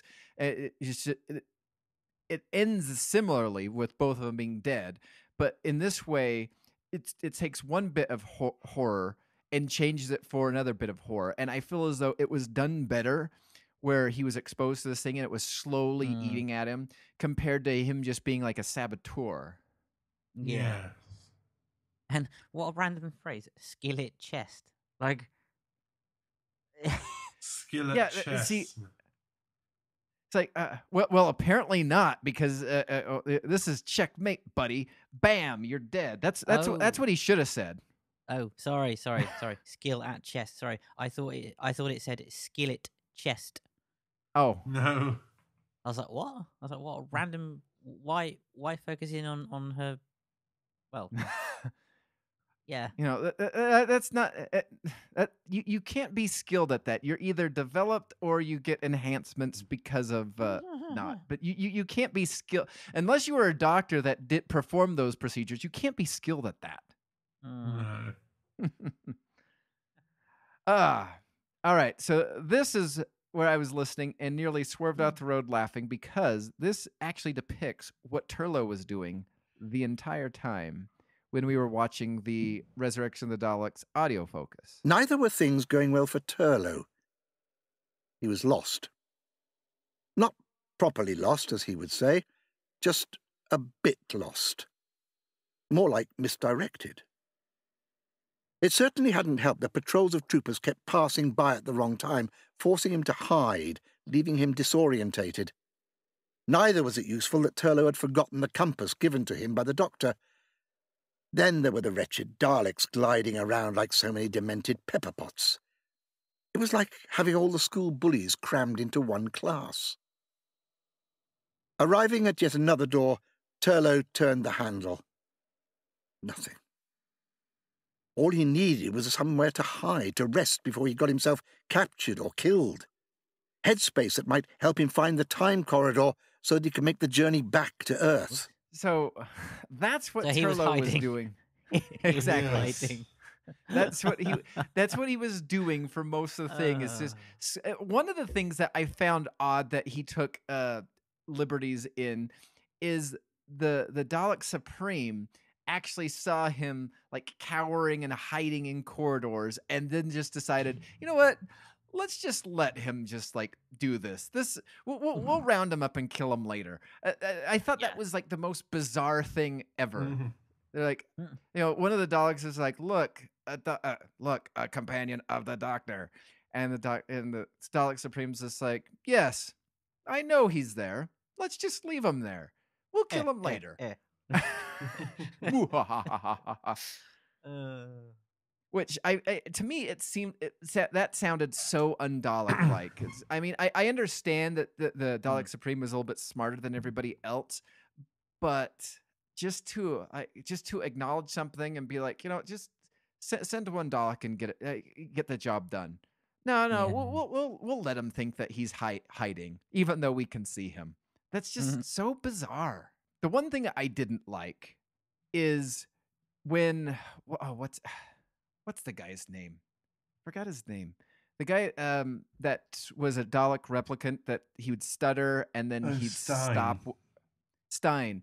So Stein is loose in the TARDIS, and Eric Saward, I don't know how many pages this consisted of, but this consisted of like 3 tracks of him just describing the TARDIS and the Doctor's persona, and oh look, there's this, and then on Fridays the Doctor likes to do this, and it's just... It was a renegade of its type, much like the Time Lord, and was as quirky and unpredictable as its owner. There was no end to its interior. It was an infinite, edgeless space that allowed for all possibilities and, for that matter, improbabilities. The Doctor relished in maximising its potential, its character, its personality. So, should Stein have ventured through that console room door, he would have been astounded, overwhelmed, and flabbergasted. There were endless corridors and stairways that didn't so much lead as draw and entice you into rooms, chambers, halls, auditoriums, attic cellars, and spaces that were indefinable. These presented surprising experiences and sensations, both good and bad. This was at the heart of what the interior was about. An art gallery was not so much an area to display paintings, sculpture, or installations, as a place where you would be immersed into the artwork, gaining a real understanding of the artist, their life, and what fueled their inspiration. This could be a daunting prospect, given the turmoil experienced by some of the Earth artists, such as Caravaggio, Rembrandt, and Van Gogh. But it was always revelatory and at times visceral. It was even rumoured that Michelangelo had used one of the Doctor's artist studios to paint a couple of masterpieces, but that might have been an exaggeration. The Doctor's wardrobe was a huge cavern, lined with several oceans of conflicting garments that came and went. What's the purpose of this? Exactly, that is rather purposeless. I mean, did he have a page count that you have to get to, like, I don't know how many pages this is, but, do you have to get to 217? Because to me, it's just filler. It is. Yeah, very much. I mean, earlier on when we were talking about the establishing characters, that backgrounds that will eventually be dead, that's one thing. But to just have Stein wander through the TARDIS and then just talk about the TARDIS interior and how it, some of the pictures changed because, in this incarnation, the Doctor more or less likes Rembrandt. But there is another room somewhere that it has more of a Leonardo focus. And it's just like, who cares? Who actually cares? Now, here's a question, Humphrey, because I have not read any Dalek books before. Do they, in the other Dalek books that they do they do a good job of differentiating between other Daleks? Yes, normally they're pretty good. Do they do it like Eric? Do they do it like Eric Saward? Because I was impressed to some extent. Because I'll play this track for you. The Supreme Dalek seethed. I have dispatched Daleks to complete the task. You failed. You must redeem yourself. You must destroy Davros's Daleks. I thought you wanted them alive, said Lytton. That you wanted to avoid more Dalek casualties. The rogue units are no longer contained. They have followed the TARDIS to Earth. Possession of the TARDIS will give Davros an unacceptable advantage. They must be exterminated. And what of the duplicates in the warehouse, said Lytton. They are armed only with primitive human weapons. They will die. Lytton switched off his radio, contemplating the Supreme's reprimand. He knew this was a mission that he might not survive.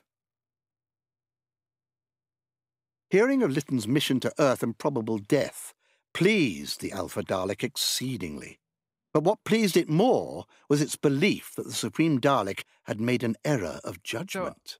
So I like that, where it kind of establishes what eventually will happen with Lytton, where he's kind of in this kind of argument with the Supreme Dalek, but then you also have this Alpha Dalek, and throughout this book, that's how it seemed like there's only really 4 Daleks that really existed. You had the Supreme, you had the Alpha, the Beta. I don't know if they had a C Dalek, but they had a Delta and an Epsilon Dalek, I believe, and so that's how I appreciated that. But to me, it almost sounds like there is like a really distinct beehive quality amongst the Daleks, where you have just the worker drones and stuff like that. But that's more in a line with what I guess you could say Moffat tried to do, and what the movies in the 60s did is have Daleks in certain or I guess you could say pedigrees or something like that, that specialize in certain things. Yeah. The other books tend to, obviously have the Supreme and whatever, but mostly Daleks are just Daleks. That would be interesting if Big Finish could expand upon that actually and do more. Like, I really appreciated the bit with Across the Darkened City, where you have that Dalek and then it becomes the Emperor for evil of the Daleks. Evil. Yeah, but I would like to see Big Finish expand upon that and do more of that, and like, not have like an asylum kind of type thing, but have like a deeper explanation of the different Daleks. Well, not only that, but at least in that audio cut, I mean, the Alpha Dalek was excited that he believed that the Supreme made a mistake. To me, that would almost sound like there could be a mutiny, which would be amazing, because right now in this story, you have Davros basically controlling other Daleks, slowly growing his army. And then if you have like this whole other Dalek mutiny, because the Alpha is just like, I think he's making the Supreme is making some big mistakes or whatever. And that would be so interesting, so polarizing, because not only would it be two factions, the Imperial Daleks versus the regular ones, but then, perhaps just like you said, like Across the Darkened City, you could have other Daleks, the Alpha Daleks, just like, hey, put me in this chemical bath. This will make me stronger. This will make me smarter. This will make me better. And forced self-mutation to become more dominant. That would be interesting. Yes. So I'm going to play the second to last track almost in its entirety, just because I really like, I will say here, before I do that, I felt as though in the TV series, it weighed on Tegan the entire time. That all this death and all this stuff. And I feel as though in this book, it focused purely on the story. And then at the very end, Tegan was just like, I can't do this anymore. And the doctor, what? What do you mean you can't do this anymore? And she's like, it's all the death. And then she leaves. And to me, it came out of left field. Whereas I feel as though they were kind of establishing this, especially when she was and the other lady were captured by the Dalek replicants in the Shad Tim's facility. The click-clack of heels echoed across the cobblestones of Shad Thames. It was Tegan, in a hurry, as always. Having just said she didn't want to travel any more with the Doctor, she had stomped out of his life with the barest of farewells. Tegan remembered muttering something about her Aunt Vanessa not finding life on board the TARDIS fun, and how she'd wanted to stay on Earth. That wasn't much of a farewell. Tegan and the Doctor had travelled together for 3 years, and he deserved a better explanation for her sudden departure. But it was too late. The Time Lord in his TARDIS had gone, probably already on the other side of the universe, involved in yet another escapade, another challenge. Tegan was now confused. Had she made the right decision? There were always adventures, she recalled. Some of them scary, but many of them exuberant, ebullient, and, yes, even fun. There were, after all, the many planets she had visited, the amazing civilizations she had encountered, the sheer exhilaration and wonder of travelling throughout the universe. She would never have had such experiences flying for Air Australia. So why had she been so negative? Tegan's mind was in a swirl. Now she was free of the Doctor. But where was she precisely in time and space?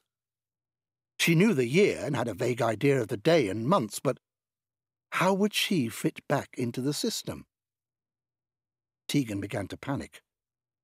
Would she have been missed? Would the police have been informed of her absence? How would she explain her whereabouts for the last 3 years? Did she still have somewhere to live? So many questions. Anyway, I'll stop right there. I love the Tegan thoughts. Yes. As she's departing the Doctor. I found that beautiful. I also love that she was being stalked by the Dalek replicants that still survived. And then, to me, there was a tease near the very end where I was waiting for Eric Saward for her, and I talked to Liam in a phone call whenever we did that, where I'm like, yeah, I'm almost anticipating Eric Saward's new series, Tegan Javanka, Dalek Replicant Killer. Because to me, that's what they almost started to tease at the very end of this book. That her adventures with the Doctor are done, but she can still do something. And I prefer to think of that Tegan compared to where we meet her. Was it The Gathering? Yeah, Gathering. Yes. I felt bad for that Tegan. I mean, granted, I believe that Tegan had cancer, right? Yes. Yeah. But I like the hopefulness that Eric Saward left Tegan with. Yes. And also the possibility of, I mean, can you just imagine Tegan, no one to complain to, going around trying to help people also? Yes.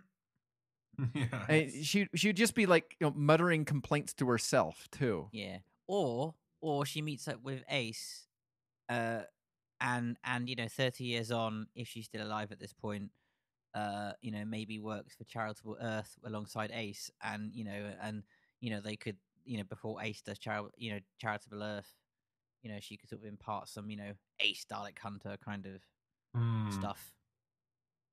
I'd be for that. I can see that, yeah. So I guess final thoughts on the resurrection of the Daleks. Well, for me, it's a good story. As I say, it's average, but it's a good story, and the book is way better than the serial. But I did enjoy it, and I'd probably rate it, I would say, probably a 7. Okay. What about you, Liam? I didn't actually get around to listening to it, unfortunately. Oh. But yeah. So I 100% agree with you. I would give it a 7 out of 10. That's exactly what I was thinking while we were listening, because there are some aspects of this that are really good. There's some unnecessary things, and like I said, the constant references to the pteroleptals was almost like, hey, I did this too. If anybody's listening, I could write a book about this. But yeah, I did enjoy this story. Was it the best story? No. Was it actually better than the TV series? Yes, I think it is. Where would you put that, Humphrey? Yeah, I would definitely say it's better than the TV serial. I mean, when me and Liam did the audio focus, going into the audio focus, I thought highly of the TV serial. And then we did it. And I was like, because I put this up with Caves of Androzani and Earthshock. To me, those were the best 3 Fifth Doctor stories. And then after we did the audio focus, I came to the conclusion that it is not top 3. No. I mean, maybe it'd be top 15 somewhere. Yeah, but not top 3. Not top 3. So yeah, I really enjoyed it, and listen to it. Listen to. What did you think of Terry Molloy's Davros? I mean, in none of the audio clips did I have any of Davros's clips. But what did you think? Did you think it was appropriately screamy like Terry Molloy does, or do you think it was kind of jarring, Humphrey? I thought he did a good job, to be honest. It was slightly different to how it's done in the television series, but then it's 30 years on or something silly, but I think he did it very well. Yeah, I agree. I mean, to me, Terry Molloy is the definitive Davros. I mean, yeah. Would in the classic series would I like him to have like toned down the screaminess, because the other two Davroses could get screamy from time to time, but Molloy, I guess, really went all in. To me, I guess the only issue I had was whenever Nick Briggs would do a Dalek voice or whatever. To me, it seemed separate in sounding compared to how the I was rest going of to say that. Like, it took a while for them to, Molloy to read again. It's like, that's a sound design issue. In other novels, it's not so pronounced. Yeah, that was a bit. I was like, that's a bit rubbish. Well, I mean, I've listened to, I think, what is it, Dalek Generation, and like, I believe that is also read by Nick Briggs. It is. And even though he can kind of pause and do stuff or whatever, I didn't feel as though there was much difference in between him, Nick Briggs, reading it and then doing the Dalek voice. Whereas though with this one, I feel as though Terry Molloy read it and there was like a slight pause and then the Dalek voice insinuated where, and maybe again, it's, and then. I mean, granted, when Terry Molloy did the Dalek, the Davros voice, he did it almost in step, but that would, I can't imagine them, they'd have to stop recording and like either use a filter or change the filter on the computer. I don't think that they could just do it where he's just reading it and then he immediately goes into the Davros voice. So there has to be some editing. So perhaps it's the editing of this that I'd say that. True. Yeah. All right. Well, all right then. With that, we got a 7 and a 7 and a maybe listen to it on an airplane flight to America. All right. Well, with that, that is the conclusion of this episode number 116 of the Dr. Who Alhambra podcast. It was doing post-production on this. I could not believe how long it actually took.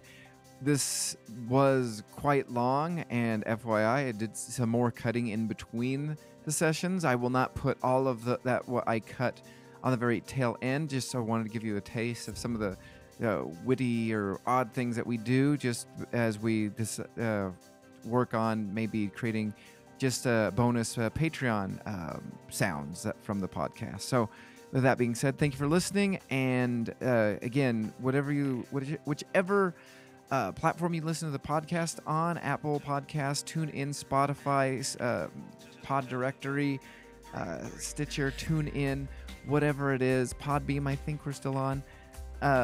Give us a 5-star review. It helps get us our notoriety out so that we can be, highlighted more, so that more people can find us, so that more traffic can come to the podcast, because if you enjoy the podcast, maybe somebody else who doesn't know about it might enjoy the podcast. So again, 5-star review if you could, or feel so obligated to. No guilt trip involved whatsoever, and some possible kind words. We'd appreciate that and would read them on a future podcast. So thank you for listening and downloading, and we will see you in time. You have been listening to the Doctor Who Alhambra podcast. Doctor Who is owned and trademarked by the BBC. Doctor Who Alhambra is not affiliated with the BBC or Big Finish. No infringement is intended. Visit our website at alhambrapodcast.weebly.com or email the show at alhambraaudio@gmail.com. Tweet us at Alhambra Podcast. That is ALHAMBRA podcast. Thank you. I've just thought of a bit of an idea for the reviews, guys, simply because I've got to be up early tomorrow morning. I've got voluntary work. So I thought if we do Resurrection tonight, and then what we could do next podcast, because we're doing this big review anyway, is we can be slightly more detailed from September onwards, and then it will just be all one big, because we won't be doing so much news and stuff in the next one, will we? Unless we have breaking news. I just thought it would actually make breaking news: the 13th Doctor marries a Dalek. Well, yeah, that would be breaking news. But I now take you. From Will behind. you be mine? Oh, Dalek, you are so sexy. Oh, Don't do that again. My vision is impaired. I cannot see. Oh, Doctor, you are so fit. Is that your eye stalker? Are you just happy to see me? See me. I say. That's yeah, I just thought, but also we'd kind of be rehashing what we'd already said. Whereas obviously, that is true. If we, because I know we've reviewed like August and July and stuff, but also by next week as well, we're going to have had, more thoughts. We may have re-listened to some dramas. Well, I mean, I've caught up and stuff, but I know you guys obviously haven't caught up on everything. Yeah, I've got a few more bits to listen listen better, to. actually. Yeah. So, no, that's a great cool. idea. Yeah, that works. Yeah, and then we can. But we can. Okay. I thought if we do Resurrection tonight, and then we can do our big finish. We can just do it all on the 14th. Okay. All right then. Yeah. Other big All right. news. So